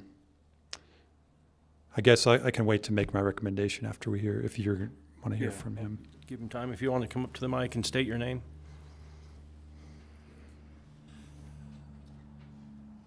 G'day, my name is Paul Cactus Jack Lamar. I'm the owner of the property. I go by Cactus if that matters at all. So I do have, I'm not sure how this works, so I'm learning behind the 8 ball here, but I have numerous items. I've spoken to Aaron today, numerous items of some engineering drawings, and I've contracted, I'm working with Sarah Bell at the Tri-County to get the septic system sorted out. Randy Wynn will put it in, and he'll do the perk test as well. And then spoken to Jeremy Raymond, the fire tested. So working with getting all that to get sorted, and I was hoping for the 180 days as well to get everything finalized. Okay. Is the home currently being lived in, or is it just under construction? Under kind of? construction, yeah. Okay. Now I'm waiting for your recommendation. Is it connected to anything? Power? It's not. Water? No. Septic? Okay. No, sir. Yeah, so I wouldn't see an issue with giving him the 180 days into, as long as he doesn't connect it to any of those things or anything until proper permits are issued. Okay. Okay. Good with that? I'm very good with that. Thank you. Okay. Okay, just so we don't run into a problem down the road, 180 days is the understanding that you're working on these things. Okay.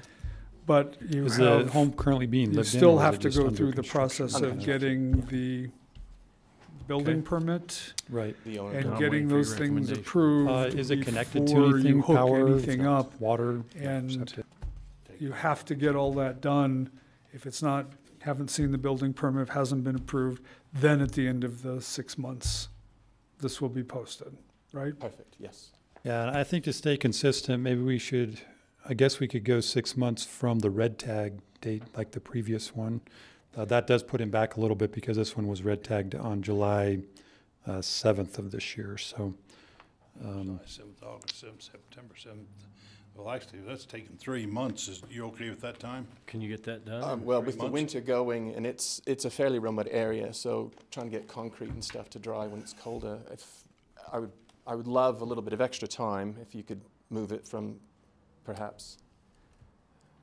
The concrete wouldn't necessarily, I mean, if he applies for and gets his building permit, then that would be enough to keep him moving forward. So if he gets his building permit, Yeah, this goes away. right. Well, Because it's not being start lived in falling. or anything.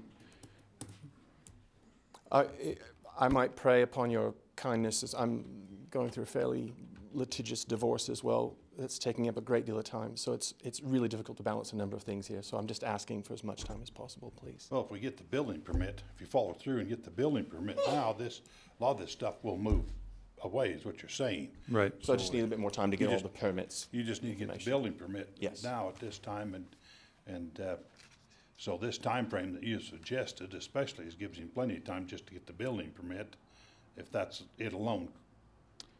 Right, Matt? Right, I mean, it depends on where he's at with it, because like he said, he does have to get engineering and septic approval from the health department. I don't know about the water, if it's a well or not up there where you're located, but. Can I offer this? If we follow the standard time frame, and then as you get closer to that time frame, if we're seeing a lot of good communication and stuff, you could always bring it back to the commission to say, can we kind of have commission approval to extend what our normal time frame is? That way you're staying under your policies and procedures and not breaking any protocol. But if we're seeing good communication and good action, I think you can always come back to the commission and ask for an extension to that. So we're not trying to work out every unknown detail in this meeting. Yeah. Protocol, we're staying within the same thing, consistency. But also always trying to keep a door open for people who come across unforeseen calendar issues and stuff like that. Would that work? Yeah, that could work on our end. Perfect. All right, I appreciate that. Thank you very much. Okay. So then that would put it at January, 6 months from the red tag date, it'd be January 7th of 2023. Okay. Okay. January 7th, 2023? Yes. Entertain a motion. Mr. Chairman, I'll make the motion to authorize and record a certificate of non-compliance, building or structure on property Serial number 1227-6 to extend till 1/7 of 23. Is that what you need? Does that work? Okay. Yep. Second. I have a motion and a second. All in favor? Aye. Aye.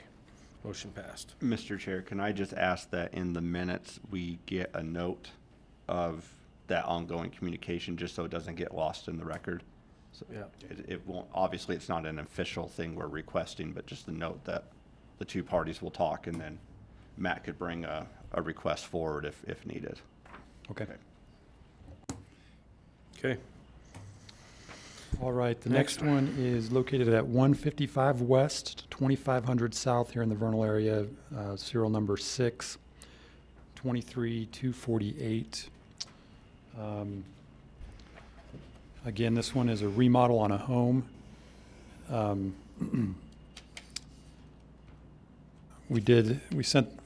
They hadn't gotten a final inspection or a certificate of occupancy on the remodel.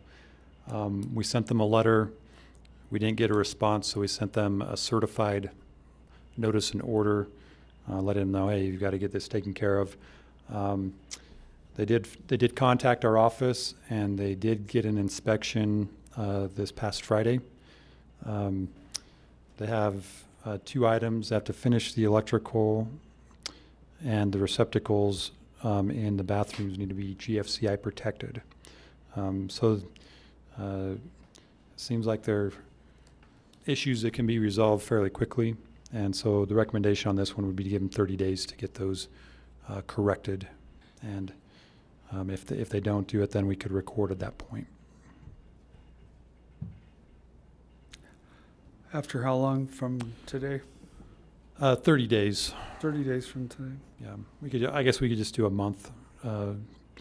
So what are you, the 18th, 17th today? So 17th. November 17th.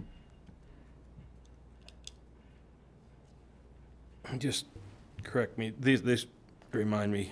This one has a building permit, an active building permit. They have an inspection done today or yesterday? On Friday. On Friday. Yeah. So at the time the time the notice and order was sent, the building permit had been voided because. Oh, okay. But they paid the reinstatement fee and the $50 inspection fee that they needed. So. Okay. It is currently active at this point. Okay. Sounds good. Entertain a motion. So they're completed with the project, is that right? Close, yeah. They just have those 2 items to get corrected. Something with the electrical. Sounds like the electrical wasn't completely done, the finished electrical.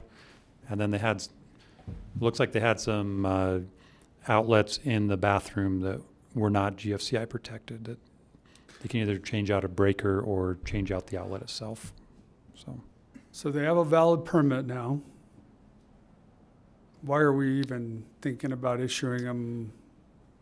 Do we do that to everybody? If you've got a valid building permit, you have a certain amount of time, you got to get finished? Yeah, so you have 6 months between approved inspections. So they still don't have an approved inspection in that 6-month Okay. period. All right. So that gets it. Yeah. Okay. Okay, I'll entertain a motion. Mr. Chairman, I move to approve authorization of a certificate of non-compliant structure on property at 155 West, 2500 South, parcel 623-248. If the corrections are not made on the inspection by November 17th, 2022.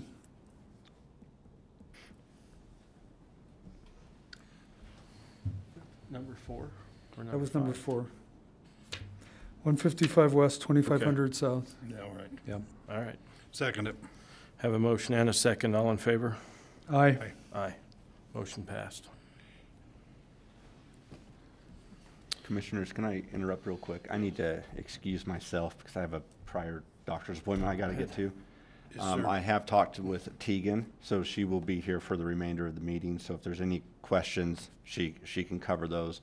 Come there's on up, anything. Yeah, she may have to sit. She's like, no. Is there any one of these I see what happens in that seat. Any item we need to address, move up on the agenda just for your sake? No, I think we're good. Kazir, Matt, and I have talked about the subdivision issue. I'm not concerned about anything in the Board of Equalization. And then in the closed session, I'm going to, I just need to remind myself, I'm going to text, we need to call outside counsel. There's a centrally assessed case. I will text the contact information to Tegan, so you guys can have that conversation. Need to be adjourned into the small conference room? Yeah, Probably? I had talked to her that our request would be to into the small conference room so we could have the conference phone available. Is there a time set for that? Or? I texted her and I said it was going to be around 12:30. That was 45 minutes ago. So I'll text her again and Mountain say time. just stay tuned. We're going on California time now. Now we're doing it. Yeah, and maybe Hawaii time by the time we whatever they are, the Pacific time in Hawaii. I don't even know what they are. I've never been there. So I apologize for stepping out and breaking your train there, You're fine. Matt, on your agenda items, but I will get out as quietly as possible. Too late for that. I'll just leave my mic on and say a bunch of hot mic stuff as I'm on my way out. Keegan, are you wanting to come up or you want to just sit down there? That would be great. You don't have to walk back and forth from the microphone to the chair. It's fine. Okay. Thank you all. Thanks, John. All right, number 5 under that one is located at 625 East, 500 South in the Vernal area, serial number 548 and 3. This one's a little unique. The property owner owns 3 different parcels right in the same area, and they all touch one another, but they're 3 different parcels. 2 of the parcels are divided by the Vernal City boundary line. So one of the parcels is in Vernal City and the other parcel is in unincorporated Uintah County. They constructed a storage building on the property, and they thought they knew where the property line was for the property, and they thought they were staying their setbacks. I believe there was a fence there or something that they thought was the property line. Come to find out, it's not the property line, and so the building actually crosses over into the adjacent property, which is located in Vernal City. And so now we've got a building that crosses not only a property boundary, but a jurisdictional boundary as well. And so in talking with them on what their options are, they don't have the option just to adjust the property boundary because you can't have a property that's split between the jurisdiction of the city and the unincorporated county. So really their only option is to adjust the city boundary, and that's either through de-annexing the property from Vernal City or annexing the other property or additional property into the city and then moving the property line at that same time along with that annexation. And the owners, in conversations with them through email, they are trying to work with Vernal City. They've said they have calls into Vernal City, but they haven't got a response back from Vernal City. I did suggest to them that if they're having an issue getting in contact with the city, that they contact Quinn, the city manager, and gave him his contact information. That was last week on Wednesday or Thursday, I think, on that email. And so with that, I mean, the process isn't going to be a quick, it's not just a couple of week deal. It's going to take some time for them to get through the application process and the annexation process that the city has. And my understanding is that most of the requirements for that are handled under the state law. So anyway, with this one, they had a building permit. They got all their inspections. The building's good. We're ready to issue the certificate of occupancy, but we can't because of the boundary line issue where it's across there. So with that, I guess the recommendation on this one is that we give them the 180 days, the 6 month, which is generally the longest period of time that we give, so that they can try and get this worked out with Vernal City and come to some kind of resolution on it. Can we do the same stipulation as if they're in good conversation with you that, and they're getting really close, that we can maybe give them extension? Yeah. At that time. Sorry, can we clarify what good conversation is to the Community Development Office? I would say it would be that they are actually have an application in with the city, and it would be maybe the city that's holding them up. Not the city itself, but the process that they have to go through. That would be holding them up, but they're doing everything they can to comply. But maybe the process takes longer than 6 months. That would be my interpretation of, maybe a good faith effort might be a better term for it. Well, I just was asking. I don't know if that'll be in the motion or not, but yeah, just asking. Okay. Any other comments? Discussion? Entertain a motion?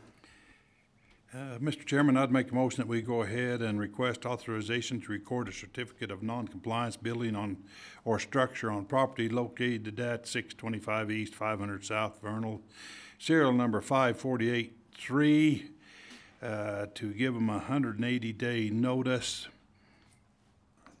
180 days, I guess what I'm trying to say. To come into compliance. Come and work through this process. Okay. Have a motion. Second. Any further discussion? Aye. No. Sorry. Haven't even asked for a vote yet.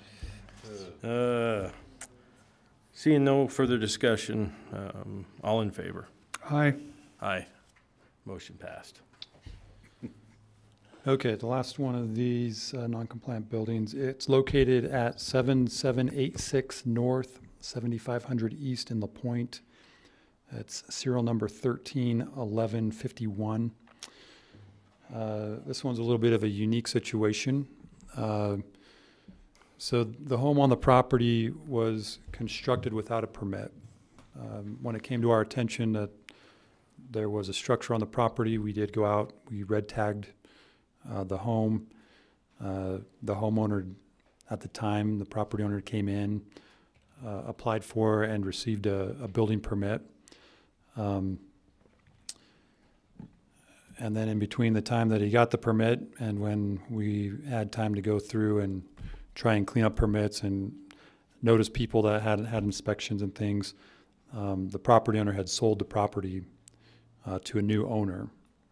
And my understanding is that he didn't disclose that there was an open permit and that there were things that had to be done to the home to bring it into compliance.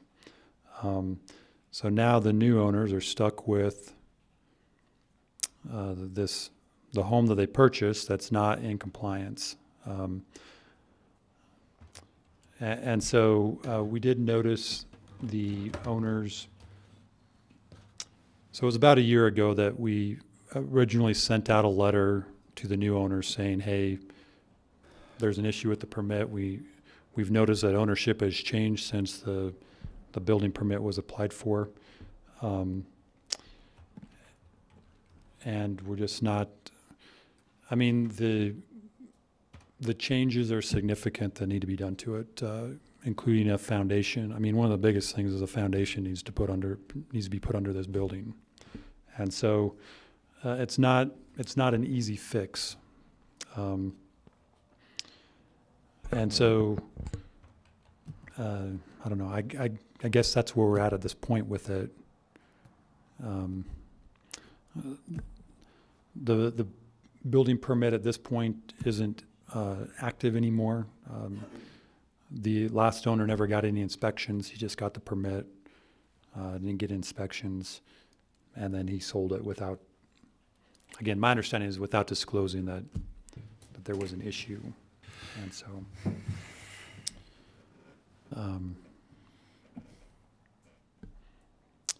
yeah.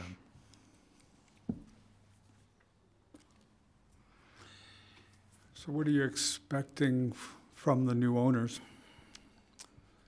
It falls on the responsibility of the new owners to bring it into compliance with current building codes. Okay. And if they want to make changes to what was proposed in the original building permit, maybe the foundation says maybe they want to make changes to how that's done, they can do that.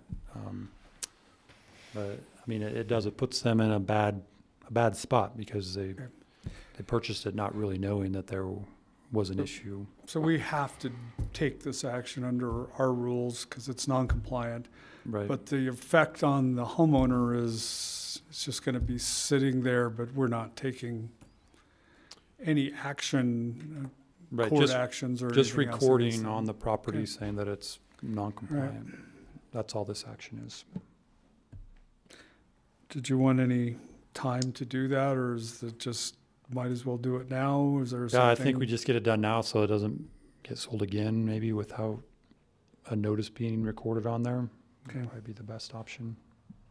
And this may be a discussion for another time, but how are we gonna do this and so this doesn't happen again? I mean, we've seen it on 2 or 3 different properties that people have these open permits, they sell the house, so when they do a title search, they don't find that there's issues. Yeah, and then it's not disclosed to them that Then it's not there's disclosed to issues. the new buyer. Yeah. And some way. And I do have some ideas on how we could do it. Brenda, could you please come up and give us some help on this?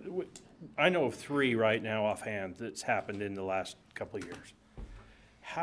What could we do to help these guys do their job, but yet put something on that would red flag, and so when new owners are buying it, that a title search would show that it's not? Possibly create an ordinance through his office and record. I don't know, I don't think you'd want to record your actual permit, but some kind of a document stating there is an open permit, building permit issued on that property. A title report would pick that up. But title companies don't call your office to check on that thing. That's not something that is the normal thing for a title search. Title search will go back 40 years or back to patent. And a lot of these title companies local have a base, so they don't have to go back that far. But they do title search through my office. They title search through the courts. They look for judgments or anything there. But they don't go any further with a title because what they're looking for is something on that land. If it's not recorded in my office or a judgment in the courts against it, they're not going to see it. So if they had something that was, hey, there's an open permit on this property. A notice of interest. There is you file a notice of interest stating that there is an open permit on the property. Then a title report would pick that up. Okay. Our other option would be to record the certificate of noncompliance if there's not, in a situation where there maybe is not a building permit.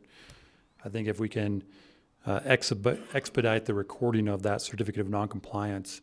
Right now, under our own rules that have been put in place, the process to get that recorded takes a month or more to get that done. Then that shows up with what she's needing.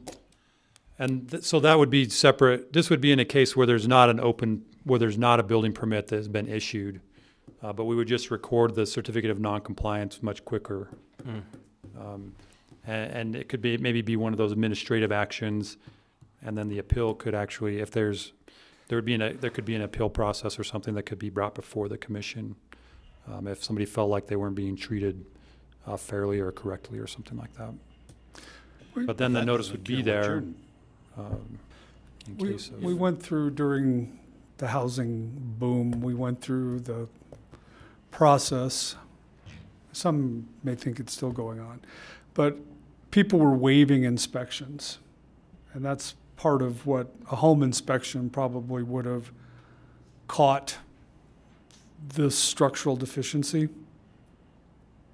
I would hope so, but Okay. yeah.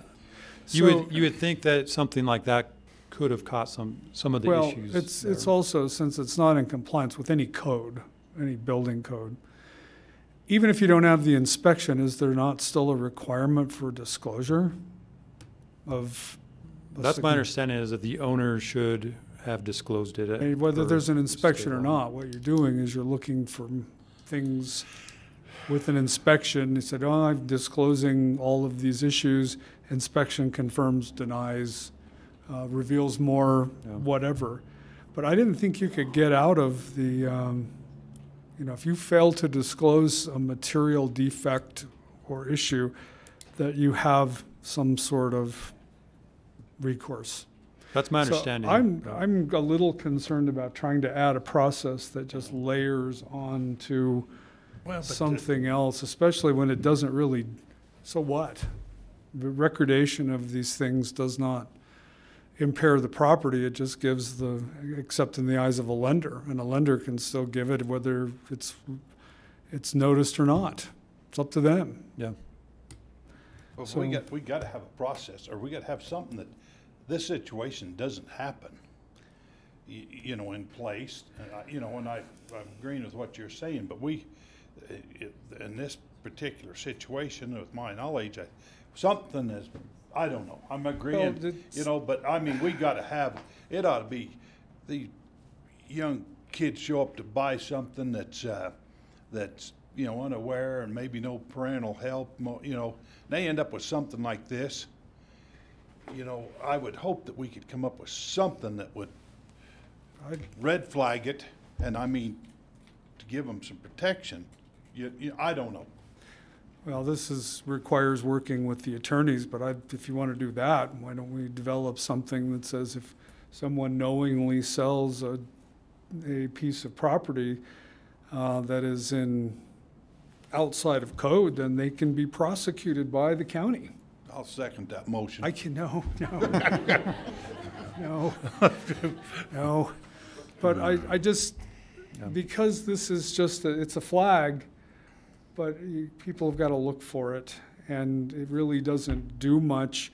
And then what happens if we miss one? What happens if there's a permit way out there somewhere and, you know, you're inspecting and you don't, I mean, how often do you inspect inactive permits?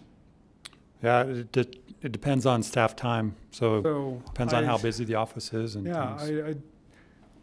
it may give people a false sense of security that it's been taken into account. So I'm not saying no, I agree that there should be some sort of protection, since we're the one that issues the permit, and since we're the one who issues the default, and because that can affect a buyer or an owner, that there should be some sort of recourse, but I'm not really sure what that is at this point in time.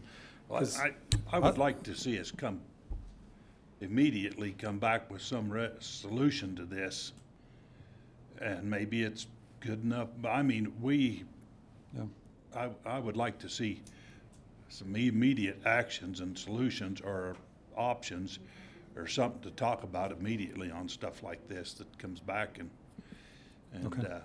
address it.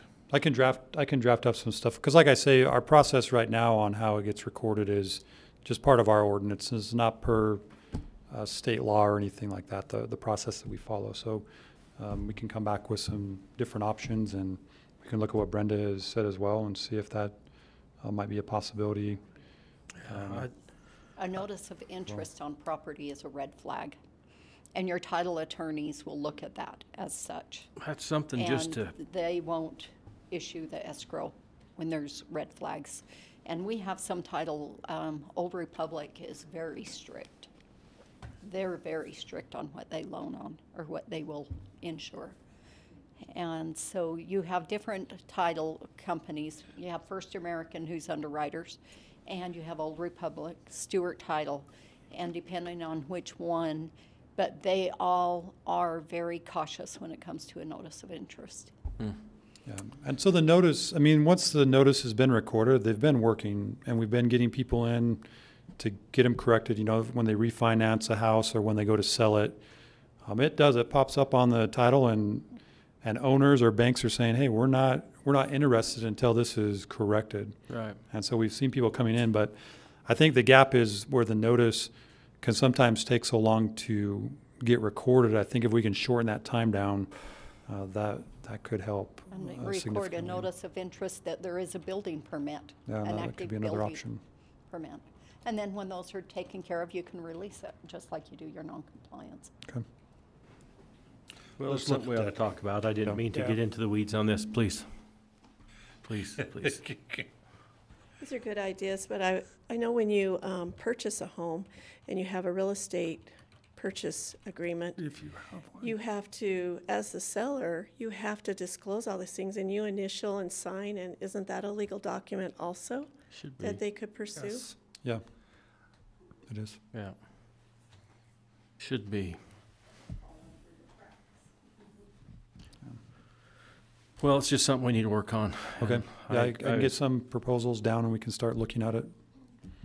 And Okay. we can keep Brenda in the loop as well as what's going on. Well, Yeah. Anything we could do just to help Let's catch, get maybe this- catch some of this stuff. Yeah. So on this one, what's our options on here? there's no option at No this option. point but to file the notice, because we're aware of it. I'm not sure how we can say, we got it. well, hopefully they can sell it before somebody notices. I think we've got to post it now, otherwise we're derelict. As far as what that really means, I would hope that if they come in, if these are people who are new to this process, that we help them as best we can get through it, how to get a permit, what to do.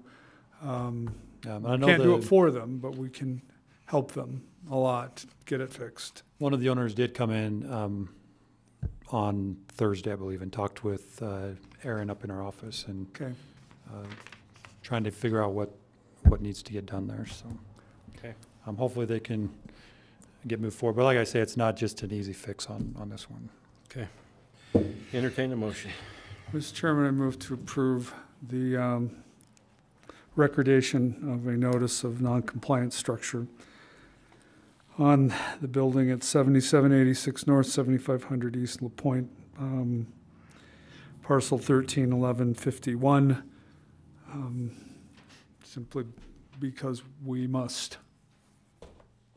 With no time, it needs to be recorded immediately. Okay. Have a motion. I'll second it. Okay. I have a motion and a second. Any further discussion? Seeing none. All in favor? Aye. Aye. Aye. Motion passed. Mr. Chairman, I'd like to ask Brenda a question real quick. When you record something, does it ever become unrecorded, or is it just, it has a, so this is on there for life, and you can see its history? Okay. That's what I thought. Does it show satisfied? When Well, it- a new yes, the Shows most that. recent recording can supersede, something can supersede this. He would have to release it. Yeah. Yeah, so what we typically do on these non-compliant buildings, we record a certificate of compliance once they've complied. Yes, but Clears it And that overrides yeah. and we reference the recorder's number and things like that so that they know that it goes with that document. Okay. All right. Next item is an escrow agreement for Sharon Angus, requesting approval of an escrow agreement for Phase 2 of Silverleaf Cove subdivision. Yeah, so if you recall, 3 weeks ago, I guess, at your last meeting, the end of September, the final plat for Phase 2 of Silverleaf Cove subdivision was approved. Since then, the owner has decided that they want to bond for the warranty of the improvements and the sidewalks using an escrow account that would be held by Advanced Title here in Vernal. And so Advanced Title sent over an agreement that they had, and we sent that over to Tegan, and Tegan reviewed it and had some changes that she requested that they make on it. They made those changes. Well, they took the agreement that she sent, and both the owner and the escrow agent have signed it. The escrow amount is $38,200.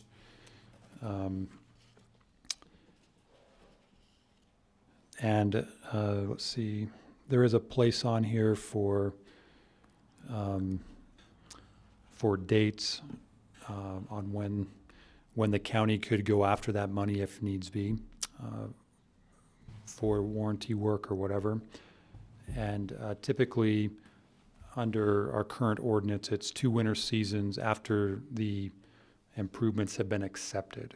And so they haven't been accepted yet, but I think if we can just add that, there's a place to add that in. We can just add that language in there, the 2 winter seasons. And then at that point, we can either work with the owner to get it corrected, or we can go to the escrow agent and request the release of the funds to be used for the deficiency. Okay. And then on the sidewalks, they're wanting to do the sidewalks as the homes are built, so they don't have to pay twice for sidewalk that might be damaged during the construction process. So what we'll do there is we'll just make sure that before a certificate of occupancy is issued on those homes, that the sidewalk is put in and completed and is in good, that it's in proper form. So. Okay. Have any questions? Nope. You've had the chance to look at that? That's correct. I reviewed it and approved it. Matt and I were in communication, and the changes that I had requested were made. Okay. So I'm good with it. Perfect. And there's a signature for the chairman. Okay. Sounds good. Entertain a motion. Mr. Chairman, I will attempt to make this motion. I'd like to make the motion that we agree for the agreement with the escrow for Sharon Angus for the Phase 2 of the Silver Leaf Cove subdivision for the amount of $38,200. And after it has been accepted, they have 2 winter seasons to get the work completed with appropriate signatures by the chairman, I guess. Okay. Have a motion. Second. Have a motion and a second. All in favor? Aye. Aye. Aye. Motion passed. Is the next one yours also, Matt? Subdivision amendment for Roger Smith? Yeah, so he's requesting amendment to lot number 30 in the Westland Park subdivision, located at 2267 West, 900 North, serial number 487 and 30. And he's requesting to reduce the drainage and utility easement on the south side of the property from 50 feet to 15 feet. So this is what the screens are for, so you can kind of see what we're looking at and where it's at. So just to kind of get the map here, so this is 500 North, this is the high school, 2500 West and 1000 North, Mazer Elementary, west of, or east of there, I guess. This property that's highlighted here in the aqua color. It's a property they were talking about. Let's see, maybe. Get down to the next thing here. Okay, so this is the subdivision plat that has been recorded for this subdivision. It's actually an amended plat. And from what I can tell, the only thing that changed was this easement back here. It changed it from a 15-foot easement to a 50-foot. It was a 15-foot utility easement, and on the amended plat, it's a 50-foot drainage and utility easement. I did as much research as I could on this. Went down and looked at old minutes, tried to get a sense of why that was changed. From the things that I saw and read, it looks like it was changed due to moving water, irrigation water from through the subdivision to another property. It doesn't appear that that's ever been done. There's no ditch there. There's no water running through the area. And so Mr. Smith purchased the property and was unaware that there was a 50-foot easement on the south side of his property. And this is just my understanding, and I think he's here today so he can explain anything that's different. But he'd come into our office and was asking about building permits and what he can build and what the process was. And in some of those conversations, he brought the plat in that showed that there was this 50-foot easement there, and was asking, hey, can I be able to build in that? It's not being used, or it's only being used by Strata Networks, or and we let him know we wouldn't be able to issue a building permit if the building fell inside of that easement, since we knew about it. And he brought up that there are other sheds and structures that are built within that easement, that exist there, and it's not really a county easement. It's an easement for utility companies and such, and so it's really up to them to protect their easements. The county, if we know about it, we're not going to issue a permit on it. And from what I can tell, the buildings that are in the easement weren't ever permitted, to the best of our records. So anyways, he went and talked to the utility. Mr. Smith went and talked to the utility companies, and did find out that Strata Networks does have a line that runs in there, and that's why he's requesting to keep the 15 feet. Their line's within that 15 feet. And he talked to the other utility companies as well. And then I talked with John Sturmer about this and said, okay, what's the process going to be? Do we have Mr. Smith get letters from the utility companies? And John told me, no, let's notice the companies ourselves so that there's a good record at the county that shows that we noticed the different companies. So we noticed all the utilities, so Rocky Mountain Power, Strata Networks, the Water and Sewer District. And then we also, since from what I could see, the easement was to carry water, we also noticed Ashley Water users and the canal companies that are in that area to see if it's something they're possibly using. Maybe there's a buried pipe or something. And then somebody also said, it might be one of the drains that the federal government put in as well. So we went and talked to the people over here on First North and 500 West, and they said that would be under Bureau of Reclamation if it is. So we noticed the Bureau of Reclamation, and I did talk to Gabby, and she did get something back from them saying they don't have anything in the area for that. So other than that, we haven't heard from any of the other utility companies. And so I think at this time, if the utility companies don't have stuff there and it hasn't been used for all these years, then I don't see an issue with changing that from going from the 50-foot down to the 15-foot easement and protecting the easement that Strata Networks is currently using. This keeping the 15 feet would also allow for any of the other utilities, or it would still be a drainage easement. So if they need something to put a pipe in, Obviously 15 feet I don't think is large enough for open ground type thing, but a pipe or something like that to transport water if needed, I guess would still be an option. So with that, I guess this is what it would look like. And this would only change on his property. He's just trying to get it done just so that he can move on with his project and not be held up by, maybe other people in the subdivision that maybe want it there or something. So, What about the home, or what about the property owners to the south? Is that correct?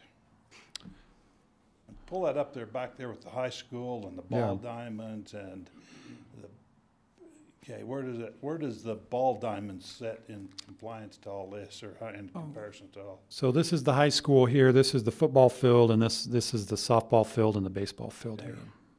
So it's quite a way. What about the landowner there directly behind them? Right here. As you sit up there in the softball field. I think that's the school district. School district that owns that piece. They put that drainage, that 50-foot thing in there either for flood control or high, big snow years. That's, they didn't put it there just for good measures, I wouldn't think, originally. My opinion is why would they do it just if there wasn't a reason? And my thoughts are there's probably something to do with the water runoff. You know what I'm saying? Maybe if we ever have them good snow years again or something, is it, have we considered that, or have we looked at that, Matt? Have we looked at? Yeah, so there are some inlet boxes there, not in this area, but in that subdivision there is a stormwater system. I don't know exactly how it works or what it goes to, but What's the property shows the 15-foot easement. 50 foot. Well, wasn't it, so what's the 15? Where did that come from? So, okay. So the original plat that was filed for this subdivision showed a 15-foot easement. So that was at the time of construction. Yes, so that was at the time of approval of the subdivision. Down the road, several years, it came back, and they amended that from 15 feet to 50 feet. Who's they? It would have been the owners at the time, the owners of the subdivision at the time. From what I saw in the minutes and things, there was a lot of, as the subdivision started, there was a default of the developer, the original developer. And so the roads and things never got completed. Maybe some of the curb or something got put in, or some things were done, but it never got completed. About putting another one in there. And so when a new developer came in and purchased it, they came to the county and said, hey, we're looking for some help here to finish the roads and things. And that's the time that the change was made as well to this easement. So but it's really unclear. Yeah, there's nothing in there that's really clear on why that was changed.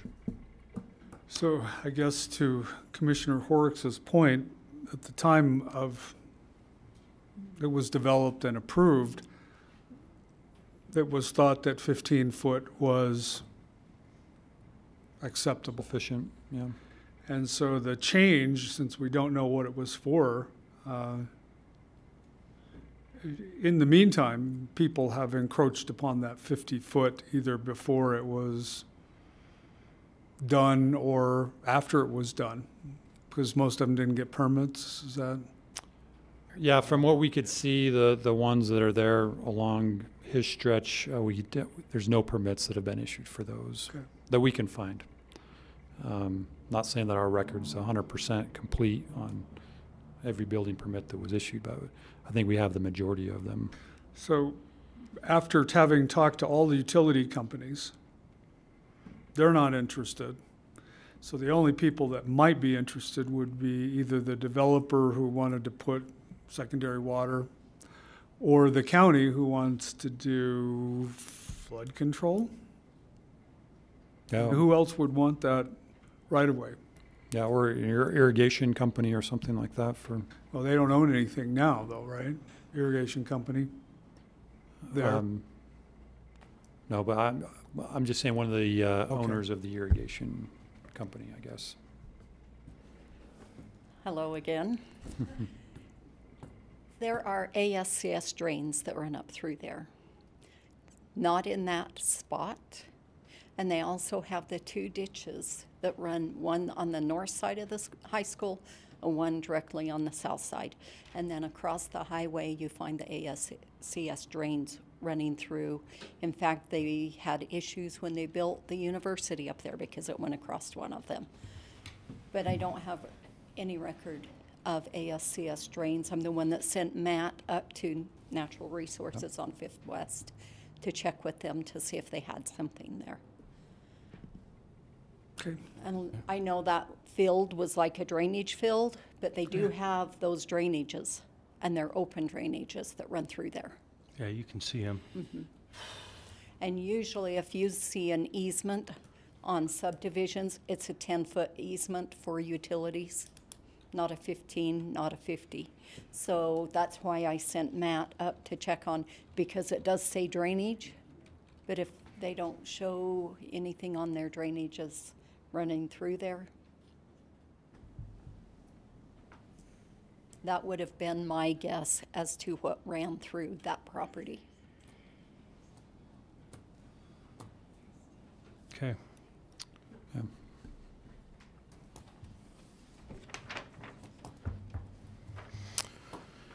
Well, I know the owners here. Do you have any comment that you would like to say? Has it been covered? If you'd come up to the mic.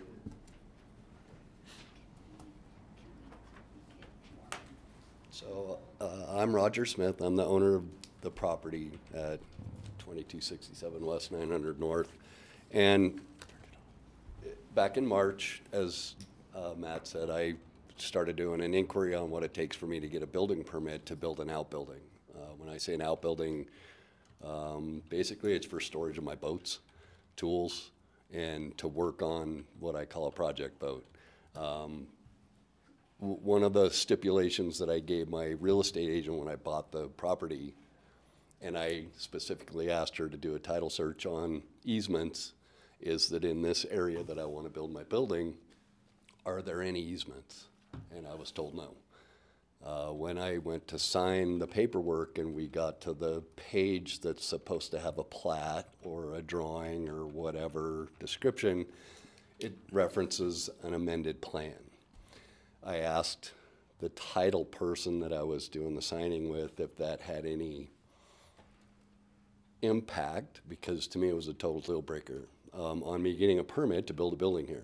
I was told no.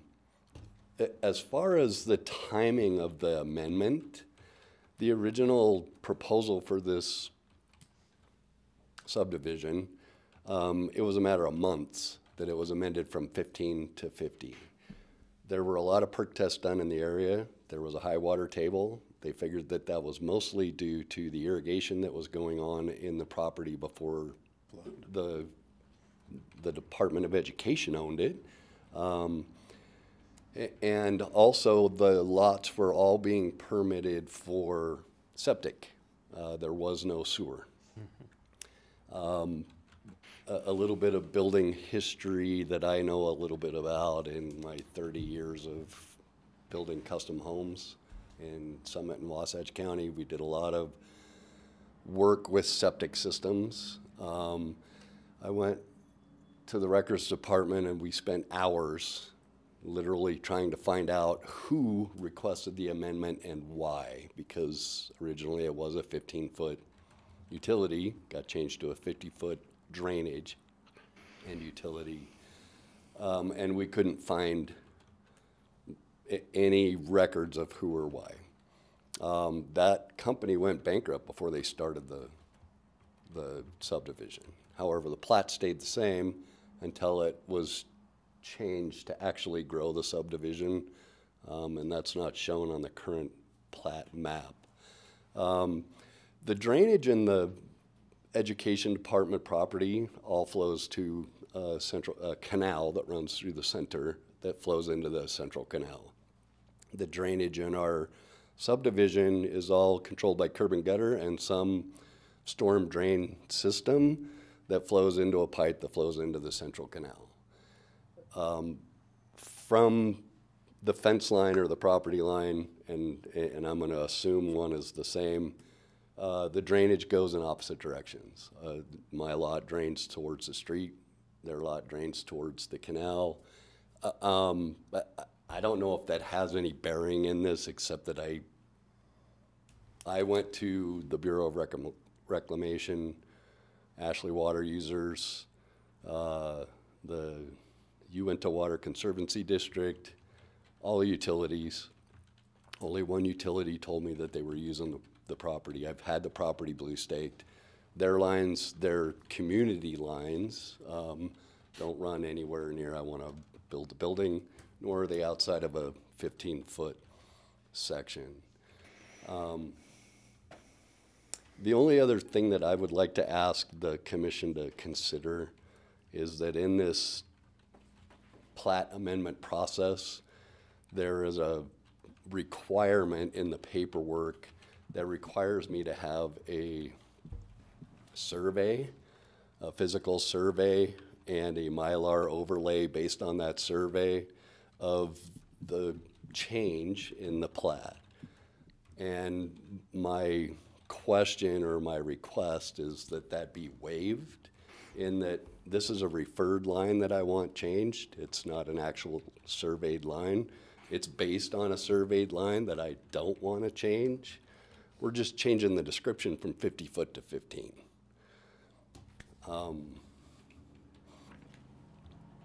I don't know if you have any more questions for me, or? Nope, I just wanted to give you a chance to speak, and I so we could appreciate hear that. that. So Thank you. Thank you. Yeah, on whether a survey is required or not, I did talk with Brock Slaw. I don't know if he's here or not, but I think that decision is best left up to him as the surveyor, whether it's required or not per state requirements, or maybe the recorder has some requirements on what it is. But it will require an amended plat at minimum. Yes, it will require amended plat for the subdivision state code. For the subdivision or his lot? His lot. His lot. He's amending his lot. He doesn't have to do the whole subdivision, only his lot, but it will have to be. But whether that requires an actual physical survey or not, I think you said that was up to Brock on whether that was actually required or not.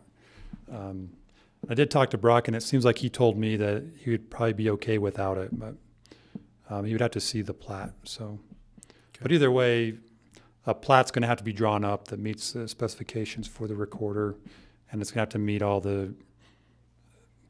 Most of these requirements are state requirements. They're not something that the county controls, and Brock and Brenda are the best ones to answer those questions. So he hasn't. We told him, hey, hold off on getting the plat or anything done. Let's just take it and see where it goes. That way, if it doesn't get approved, you're not out any money or anything, or if something comes up. So that would be the other step to this is if it does get approved, that he would work with a survey or engineering company, I guess, so that they're the ones that generally do it, and get the proper plat drawn up and get that recorded. And again, whether that requires a survey or not, I think would be dictated by state law. And I think Brock's the best one to answer that question. Okay. Well, with that discussion, I'll entertain a motion. Mr. Chairman, I move to approve the subdivision amendment for lot number 30, 2267 West 900 North, parcel 48730, to amend, I guess it is amendment, to the right-of-way line, 15 feet from 50. And as far as what is required to amend the plat, that would be up to the surveyor and the recorder. But I do move to modify the plat to move that, or amend the subdivision to move that line back to 15 feet. Okay. I have a motion. Second it. Have a motion and a second. All in favor? Aye. Aye. Motion passed. Thanks, Matt, All for right, your thank work you. on this.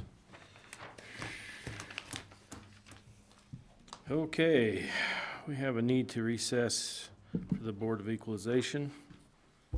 I'll do this one if you want me to. Okay. Mr. Chairman, I move to recess in the Board of Equalization, and upon completion of the work inside of the Board of Equalization, adjourn and reconvene back into the commission meeting. Okay, have a motion. Second. Have a motion and a second. All in favor? Aye. Aye. Motion passed. So we're in Board of Equalization.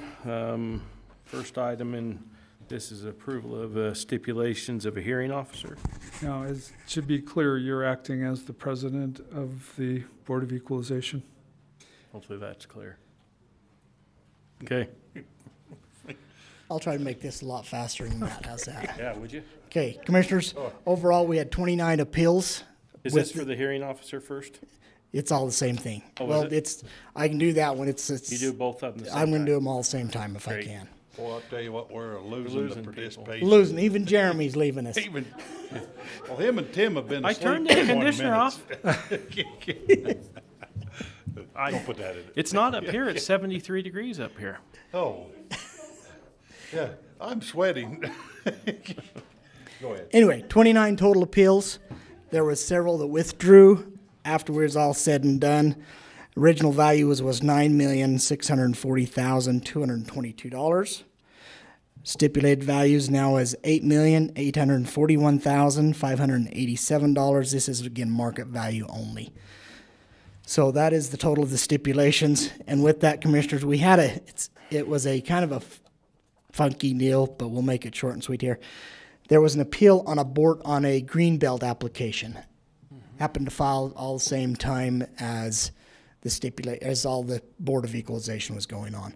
The hearing officer did hear that appeal and has upheld the county assessor's decision to throw him off of greenbelt. He can now appeal to the state, and that is a separate one because it is actually for 2023, but he has only 30 or 60 days to appeal from the time that she notifies him. So that is that one, and so approval of the stipulation and approval of the Board of Equalization on the greenbelt appeal. That's my motion. Okay. I have a motion. Second. I have a motion and a second. All in favor? Aye. Aye. Aye. Motion passed. Next one, Commissioners, we met with Commissioner Haslam on the indigent abatements. We had a total of 14 apply, and 2 of them been recommendation to be denied, and she met with you on one of them. One of them on Friday. On Friday. So there's 12 total abatement on these. These are indigent people that applied, that we give them a 50% of their tax. So total tax abatement of $6,242.57. So did we change one that we talked about then, or did it stay the same? Were you going to make it less than 50%? Is that what you were talking about? No. Do you remember One which? came in and talked. Oh. You came and talked to Commissioner. Come in, String. talk, they approved it. Okay. All right. Sounds good. So would that change the total, or would it? No, that was included in That was included in that total It should be the same. that we went across? Yeah. Okay. Your total was a little different than what his. There was one more that was added, and that What was does the total Friday. come to? total came to $6,242.57. So it went down, because we was at 73.33.70. You want to look at, this is the one that we went across. Well, you dropped 2. That was 14 of them. 2 of those came off, and then another one was added, but it was a very small one. This would have been with the others added on. Okay. All right. So the total we're approving is 6,000 what? $242.57. 242.57.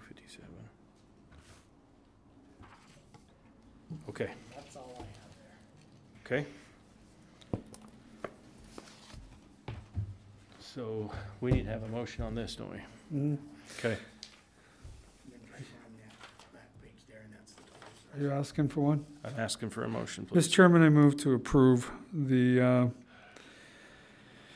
12 applications for indigent abatement in the amount of $6,242.57 as presented.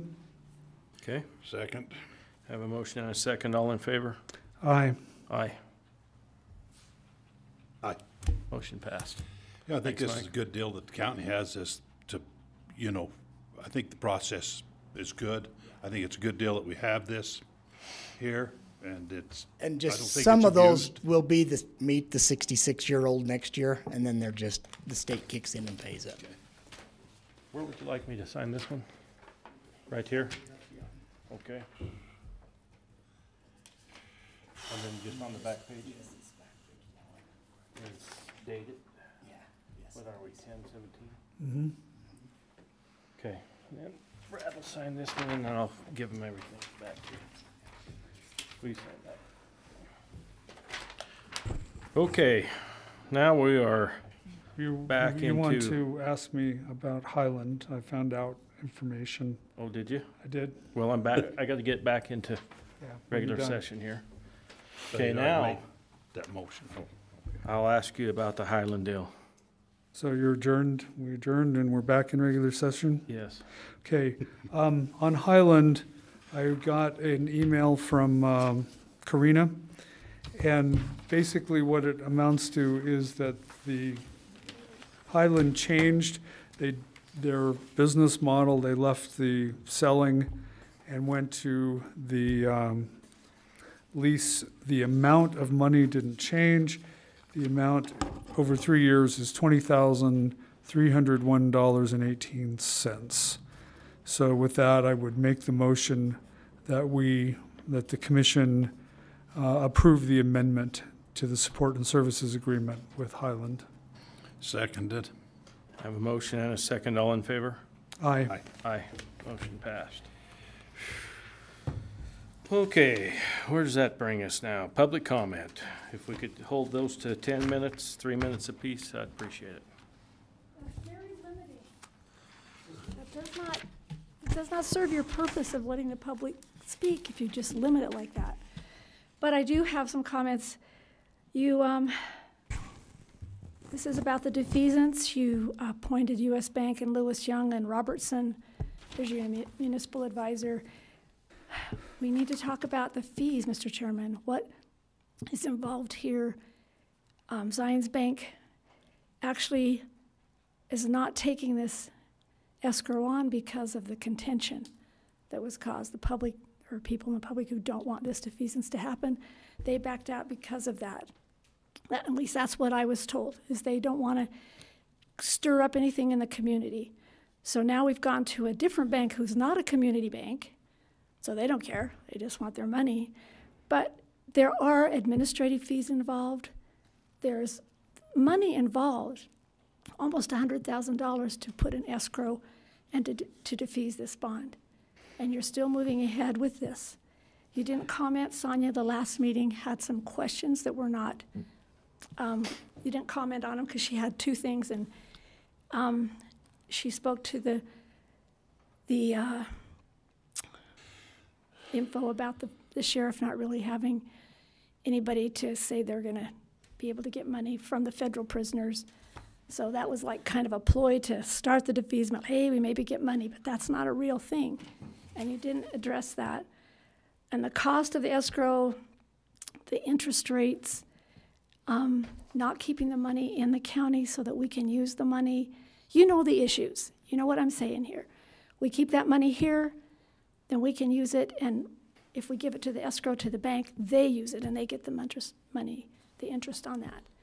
So I just want to make it clear that there are those of us who are really against the defeasing of this. And by you choosing another bank to accept the escrow, we're still going to try and stop you from doing this. We have asked for an opportunity to put this on a referendum. We were denied that in our application by the three of you, which well, that was your letter, and I'm not addressing you at all, Mr. Stringer. joke over here. But I want you to tell me at least, I have two questions then for you to answer. What are the costs going to be for U.S. Bank to take this on? Your administration fees. What is the cost to the county to defease this bond before it's callable? I don't have those numbers with me. You can get with... Commissioner, sorry to interrupt. Mr. Sturmer asked me that if any comments were made about defeasance of the bond questions, he asked me to advise the commission that there is pending litigation on this, and so don't respond to questions. I knew he would say that if he was here. That was his advice. But you need to answer the questions for the public because you just passed this, and there's going to be public money involved in this.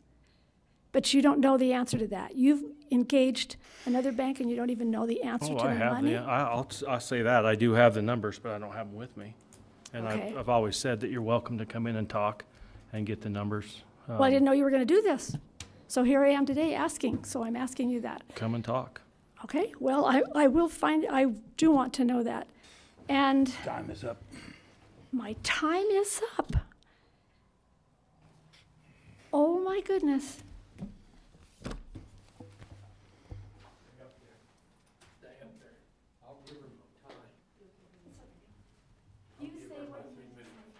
Okay. Do you want the 3 minutes? No, thanks, Steve. Go ahead.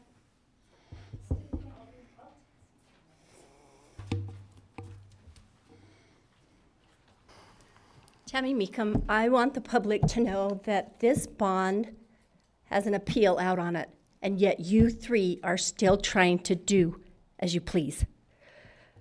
So Zions Bank has declined to do this escrow because financially it's not wise for the county, and it's $26 million of taxpayer money, and you three are still trying to do as you please. So what I want to know is, did you invite your financial advisors, Wendy Long, did you invite Mike Wilkins to these meetings, or did you three just show up to these meetings to do again as you please without recommending or advising any help from your county advisors that have been here for 20 and 30 years? Commissioner Horrocks, I'm going to ask you these questions. You're going to be here for the next 2 years. These two are not. Did you invite You're your sure county? welcome to come in. This is a comment period. It's not a question and answer period. If you read on the bottom. Of course, because the you, agenda, it says again, do comment. not want the public to know what is going on with this defeasance bond. There's a referendum out about it. You guys denied it. We did an appeal. And now you're seeking another financial institution to do this $26 million bond of taxpayers' money.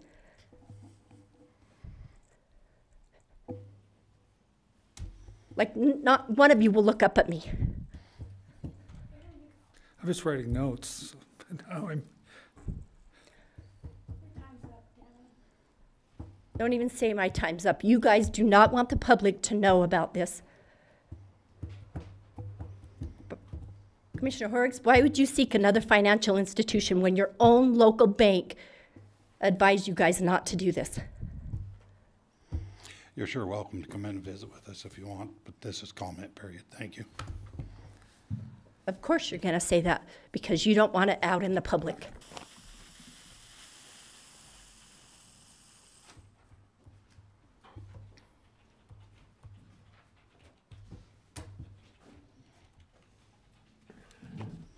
Steve Hubert, concerned citizen. I just want to make a comment about what I've seen all three of you do since the first I met with you in 2021. Just you two was in there, and John and Matt in that meeting, but I got a recording of it. And I told you was breaking the law then, down there at the Golden Age Center, when you put that mandate on there. And you went ahead and kept doing it for 5 months till I finally give it to the sheriff and he sent you the statute. Then you went down and called an illegal meeting with Tri-County Health, and all three of you backed Tri-County Health on that. So you didn't care about the law. And then you turn around and you're breaking the law again when you illegally took the accounting services out of the auditing department, and that's what it says in Senate Bill 162. You're a commission form of government. That's where it says you shall leave them in there. You're not the other two types of government. You did break the law. You're still in breaking the law. And I suspect things are coming down that you can't stop.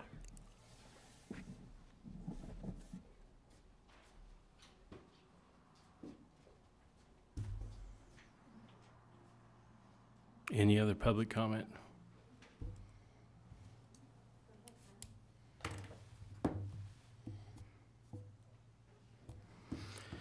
Seeing none.